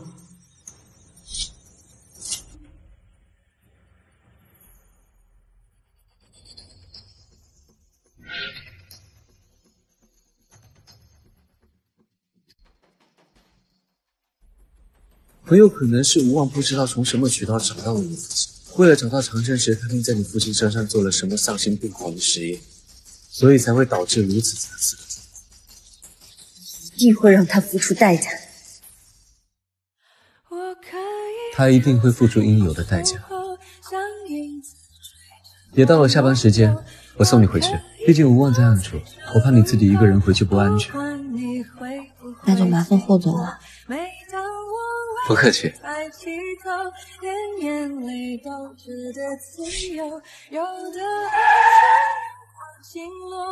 霍总，就送到这儿吧。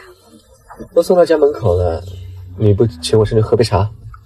我怕堂堂霍总嫌我家小呢。怎么会？走吧，走。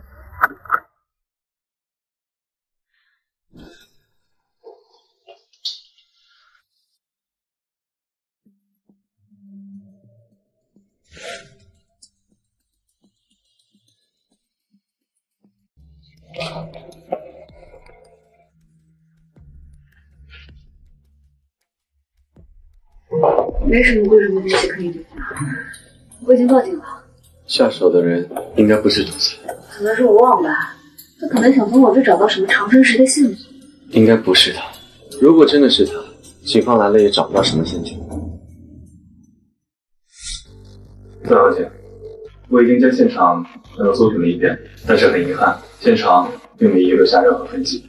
初步判断是同伙作案，是你盗窃。好，我知道了。后续有什么情况和调查结果，我会第一时间通知宋小姐的。听等消息。辛苦了。好，你要不先搬到我家去吧，你自己一个人太不安全。毕竟我那安保系统比较好，每天都有人值守。你要是想出门的话，我就派保镖24小时跟着你，免得被我袭击，行吗？会不会太麻烦你了？等吴旺的事情结束后，你可以随时搬出去。那这段时间就打扰了。好。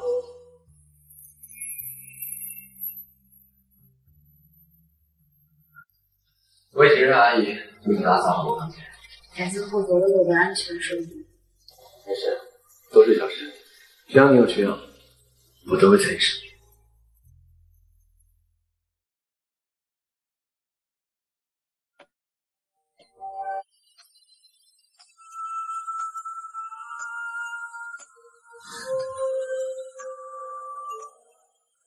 爸，这是谁？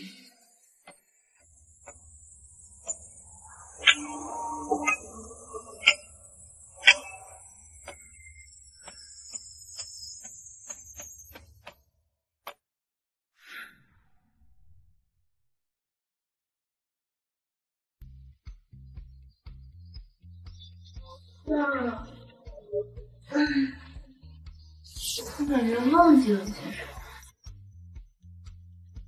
哎，想起来了，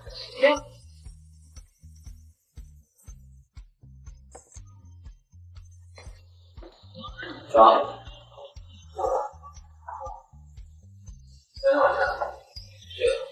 睡得挺好，你在了？你做的。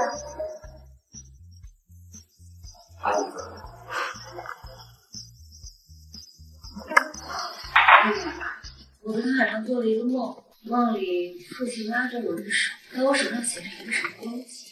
可是我醒来之后也不记得那个标记是什么用的。你说这会不会和长生石？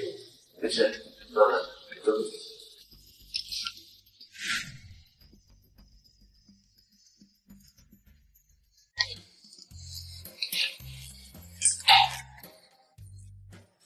今天是要在家里呢，还是跟我一起？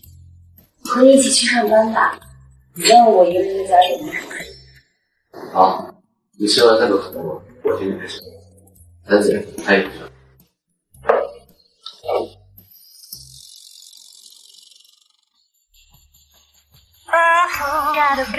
？It gotta be a good girl. Deep down and always in control. Gotta do what you do just to get your kicks. Hang with the crowd, you can let it loose. It's not very far just to get your fix. Just a little misbehaving. No point in feeling bad about it.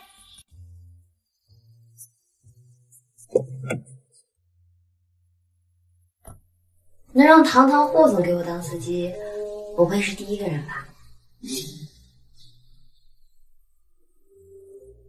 怎么吃个早餐也这么不小心？你提醒我，我自己擦掉就好了。你干嘛靠那么近啊？那你毕业是在期待什么？我没有。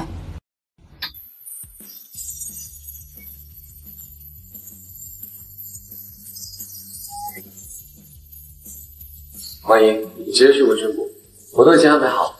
你到了那里之后，就直接去找你有颜色的纹身。好，谢谢霍总。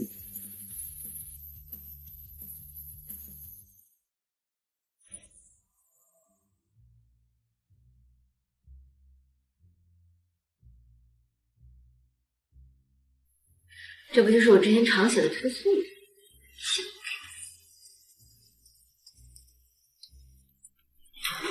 你好，我叫艾莉，你是新来的吗？我是今天早上刚转到这个部门。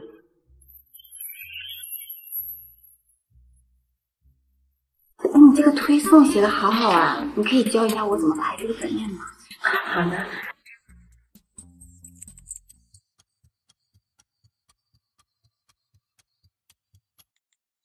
我最近要出差几天，不能时时陪着你。你每天晚上必须给我发消息报备，让我安心才行。放心吧，我会照顾好自己的。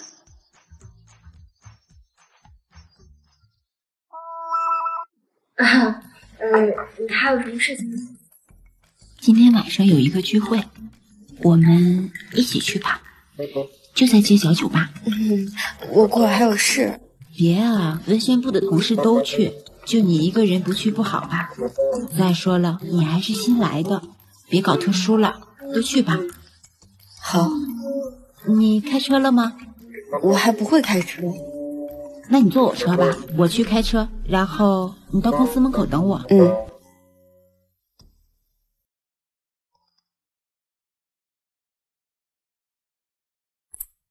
宋家人的血是开启什么的钥匙？是开启什么的钥匙？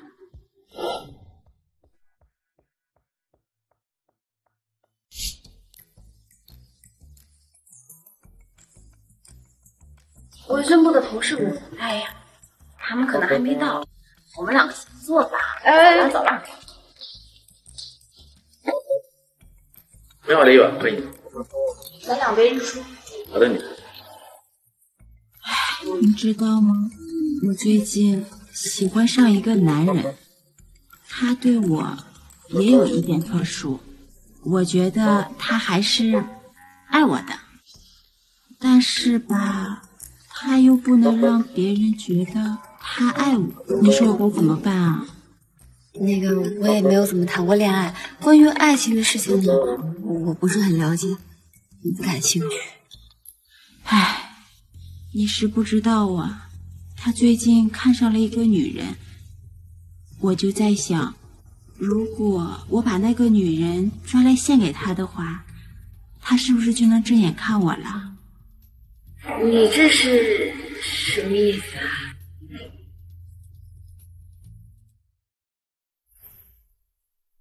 这是什么？我不在的时候，他就会成为你的守护天使。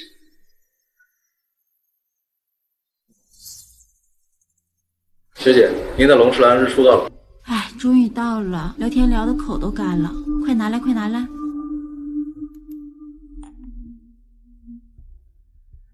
给，这是你的。来酒吧不喝酒算什么事啊？不行不行，今天你要不把这杯喝了，就不拿我当朋友了。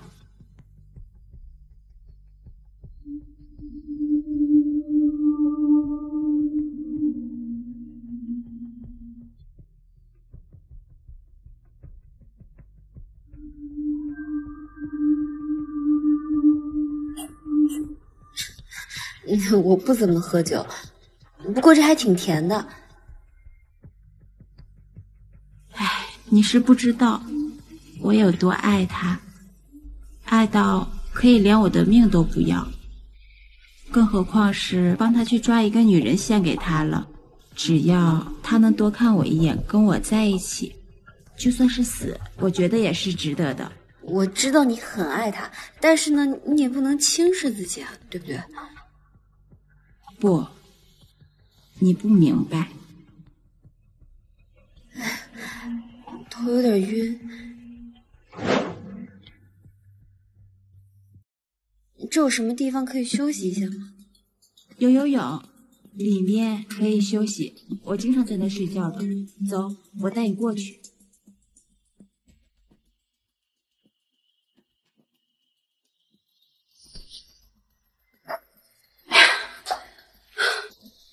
人看起来瘦瘦的，搬起来这么重，要不是为了得到吴大人的注意，谁愿意搭理你啊？表里不一的贱人！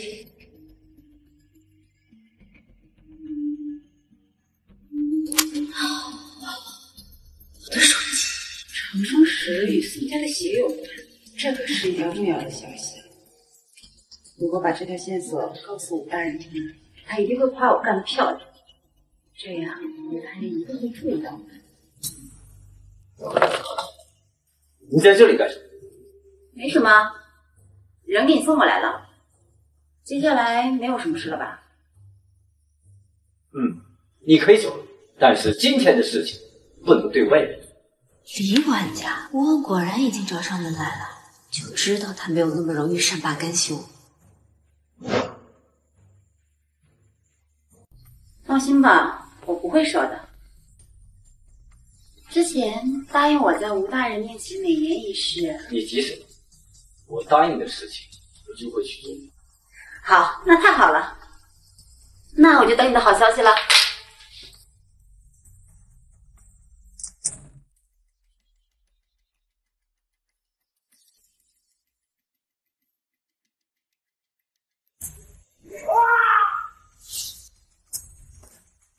你是谁？擅自闯入我的房间，再不叫我喊保安了！李管家，好久不见。你你不是昏迷了吗？怎么会？只要你答应我不喊呢，我就来打断话了，他说话。但是如果你做不到，我就会立马掐了你的脖头。好了，没什么问题的话，就点点头吧。说吧，我忘了在哪儿。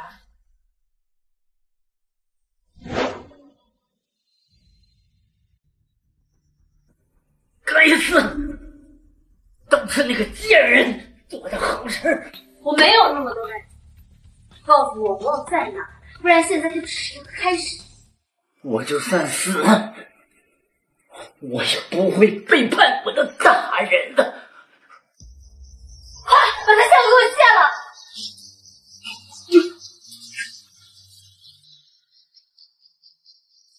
宋小姐，大幅度身亡了。来，给他扒开看。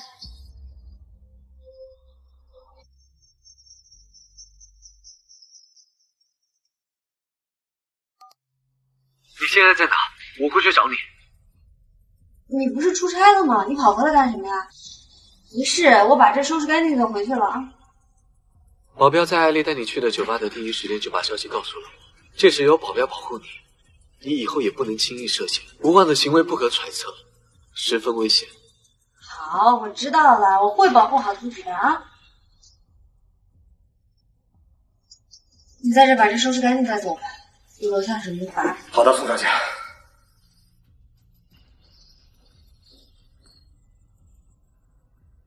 刚才装晕的时候，艾丽拿了我的手机，我的手机又没设密码，关于古籍的事情很可能被她看见了。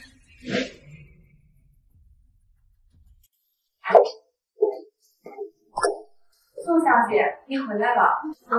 你们这么快就把出差的事情都处理好了？霍总知道你有危险，这个最近的飞机往回赶，在飞机上也两个月，我只是帮整理整理而已。你回来了。张秘书，把我的东西放到我房间，你可以请我去。好的，霍总。有没有在你身上？对了，你知道吗？我刚才发了我忘了管家，而且问他嘴里逼问出什么来的，我还没怎么问呢，我都自杀了。高枝过节肯定是不行，都有机会。对不起啊，我给你添麻烦，让你出差还要连着赶回来。道什么歉啊？眼泪天气不累啊？吃吃饭。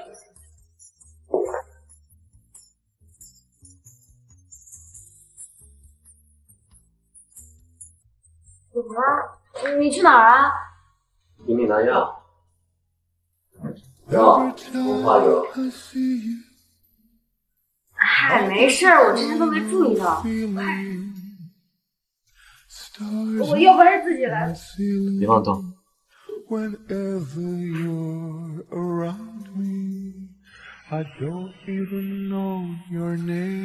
怎么这么不小心？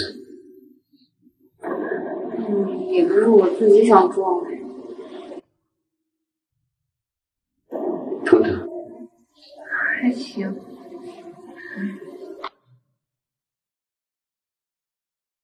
给你打电话的时候都说没事，结果还是这么不小心，伤到自己都不知道。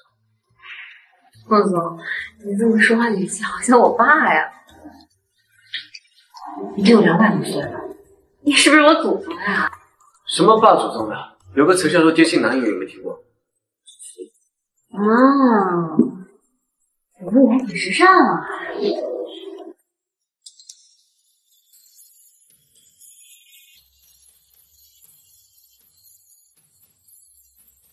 你是艾丽的个人资料。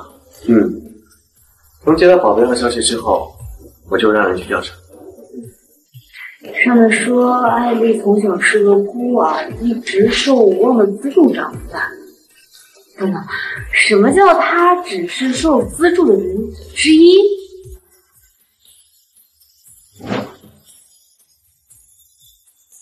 意思就是吴望资助了不少人，我认为他在借助这些受捐者，从小对他们进行思维上的洗脑，促使他们成为自己安插在不同地方的眼线和下线。来，你看这个。5万接着秘书延续生命，在长时间内不断收养小孩，再将他们安插到我们的场地。就比如在霍氏集团，那些想要对我们下手的人简直防不胜防。说爱丽的事情就可见一斑。那些安插在霍氏集团的人，你打算怎么处置？我已经让霍宇找借口把他们都辞退了，只是经此一役，5万他肯定知道了我们的动向。这样的话，我们就已经很被动了。我们该怎么办？5万他在暗处，在真正长生石出现之前，他都不会与我们正面交锋。与其继续被动下去，我们不如主动秉持住。你说是对。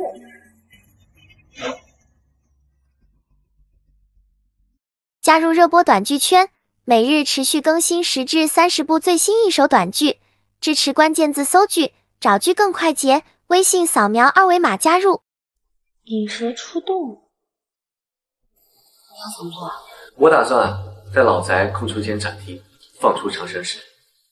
长生石？可是我们没有长生石。你傻吗？你还记不记得我们在老宅里面找到一块黑漆漆的石头？我打算用那块石头作为引诱5万出洞的诱饵。这样的话，我就可以把他一网打尽了。我现在就给霍宇。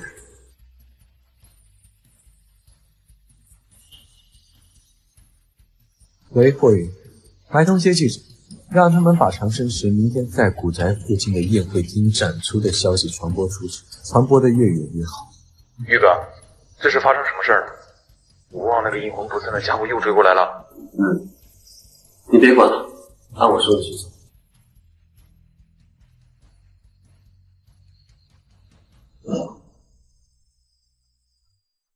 最近有没有看到我李管家？昨天在街角酒吧见到他了，我把宋婉莹给他送过去了。他没给吴大人把宋婉莹送过来吗？这个城市不足百事有余的废物，这么多天都没有消息，估计是被宋婉莹制服了吧。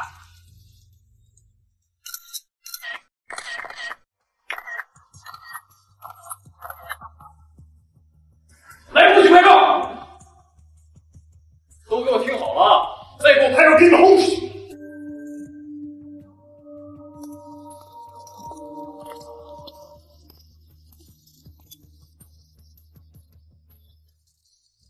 玉哥，你怎么突然想要把长生石展示出来？门口明明写着不让拍照，不让拍照，这帮人还是把手机带进来拍，烦死我了。你做得很好。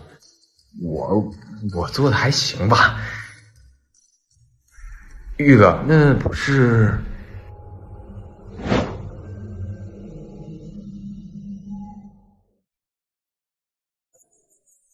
吴望来了。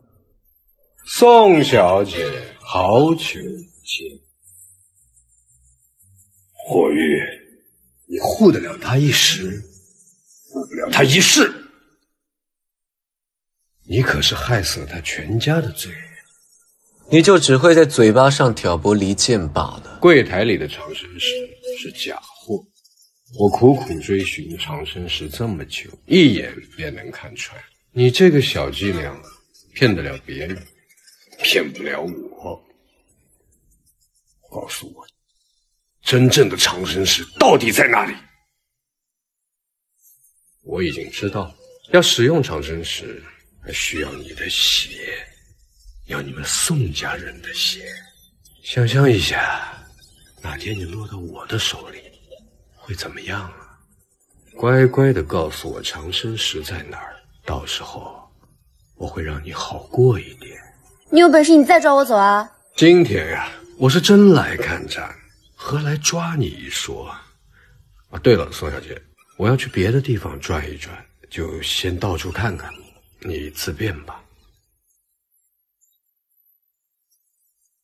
什么人啊，这是？他心机可重了。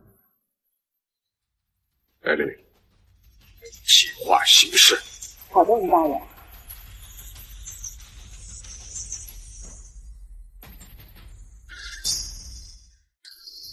吴大人，吴大人，消失了！这么大一伙人，说消失就消失了？你是废物吗？你什么该死！既然是废物，那留着也没什么用。来人，在，切碎了喂狗。是吴大人，吴大人饶了我吧，吴大人，小人上网太少了。吴大人，艾丽在门口求见，说是有关于长生石重要的线索呈现给你。让他进来。是。吴大人，我从宋婉莹那儿得到了一条重要的信息，古籍上说长生石与宋家的血有关。哦，还有，霍煜那边放出了消息，说是明日会在西豪酒店的展会厅进行长生石展会。他们找到长生石了？也有可能是假的。不管是真是假，都要去一趟。你给的消息都不错，允许你明天跟我一起去那个展会。谢谢吴大人，能和您一起参展是我莫大的荣幸。好了，先下去吧。哎，等等，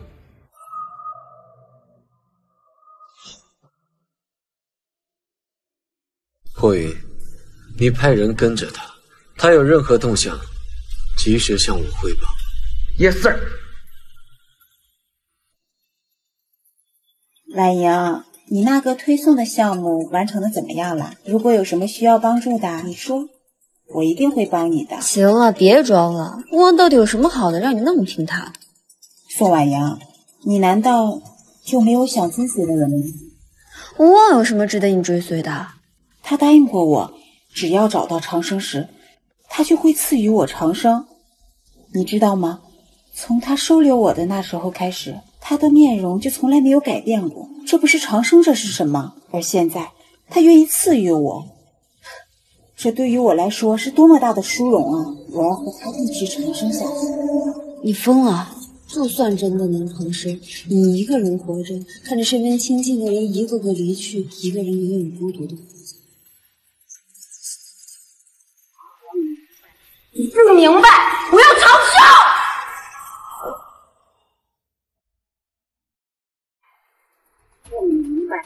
不明白，我要长寿！滚蛋！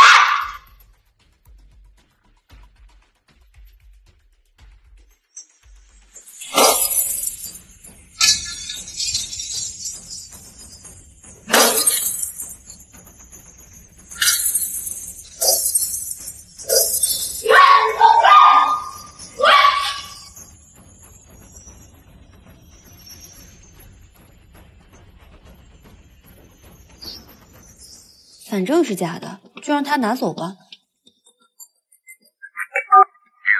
宇哥，吴王去了古宅的祠堂。知道了，我们现在过去。艾丽砸碎柜子，把长出的长生石抢走，往花园方向跑。你赶紧跟过去，封锁所有的出口，务必要抓住他。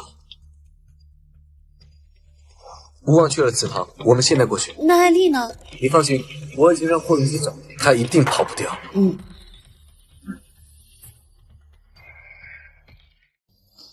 哇！你们可真是阴魂不散呐！你在我们的地盘到此乱子，现在还倒打一耙，真是不要脸！长生石，我再跟你们算账。你是怎么找到这儿来的？都说与我父亲当年的死有关。苏强，谁金手法酒都不吃呢？既然他找不到长生石的下落，就没有什么利用价值了，还不如拿他的器官和血液实验。混蛋！想必你都想起来了吧？和你一样的嘴硬，为了避免我与这个臭小子捷足先登长生石，我没有办法呀，只能暗插眼线，将你的宋家全部歼灭。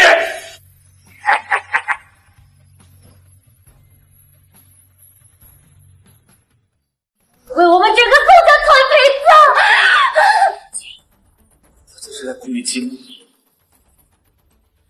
今天这展会本就是为你设计，就是要你死之后得到应有的惩罚。空手而来的吗？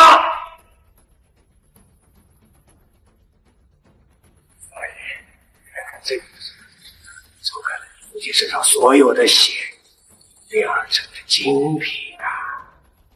还有这个，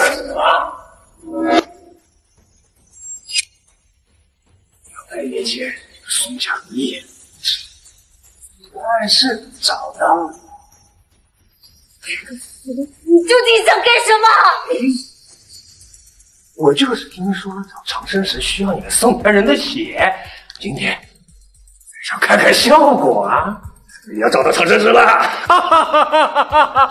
别过来！来，那就来呀！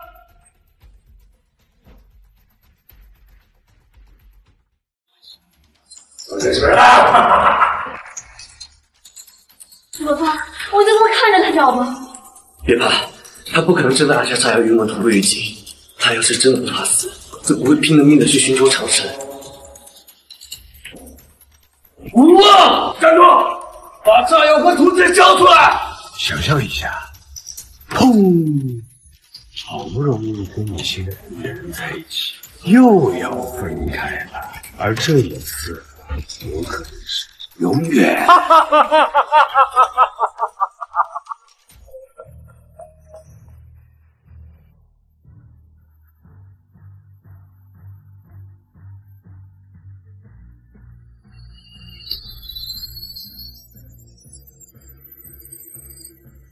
太好了，我终于找到真的长生石了。大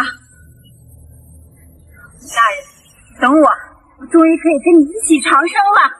哈哈哈哈！去哪儿啊？我要去找吴大人。都给我！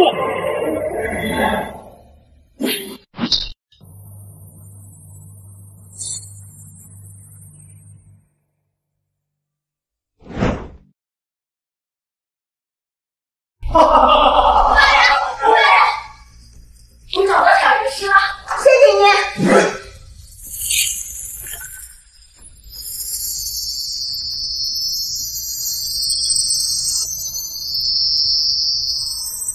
长生，我终于长生了！这些凡人都是短命的，都将臣服于我的脚下！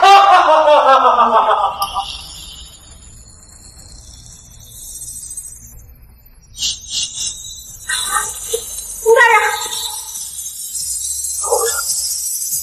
到底是怎么回事？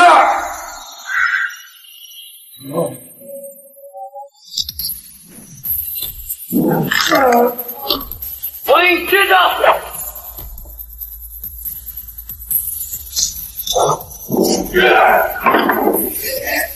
艾米，哎呀，让我去死！我拦住他们，你把下来给我抢回来！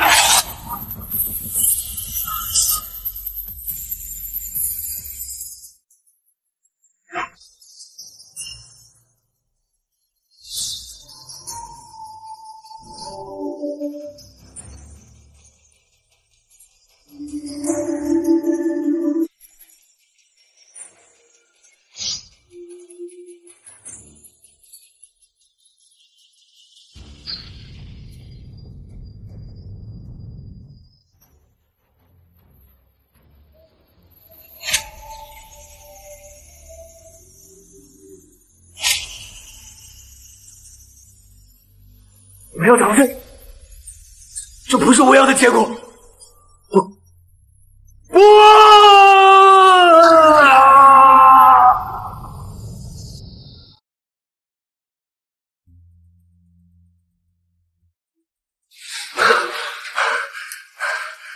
王英，王英，你怎么样？跟我一起冲进来的那个女孩呢？她在隔壁房间。哎，你伤还没好呢。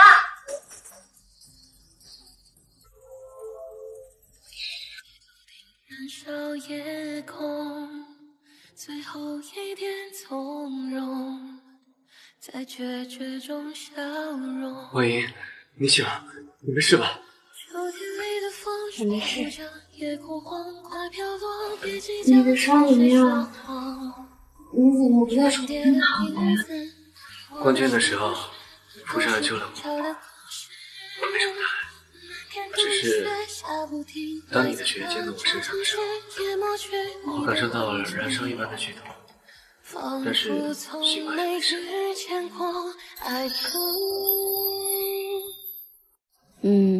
可能就跟我们找到那本古书上写的那样，你体内的长生石和我的血液发生了反应，所以才会引起这样的剧痛，就是不知道是好还是坏了。万一在我们昏迷期间，我之前请的修复古籍的团队已经将古籍全部破译了。那书上怎么说？他说，一块长生石它是可以获得永生，但另一块则是破解永生的解药。你们宋家人的血，则是这2块石头的媒介。那对我们还有无望会有什么影响呢？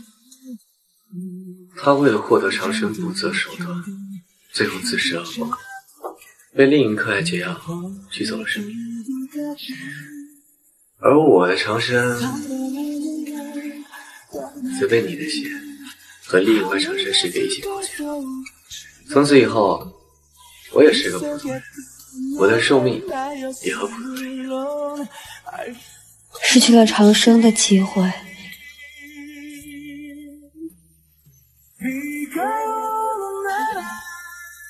你不后悔吗？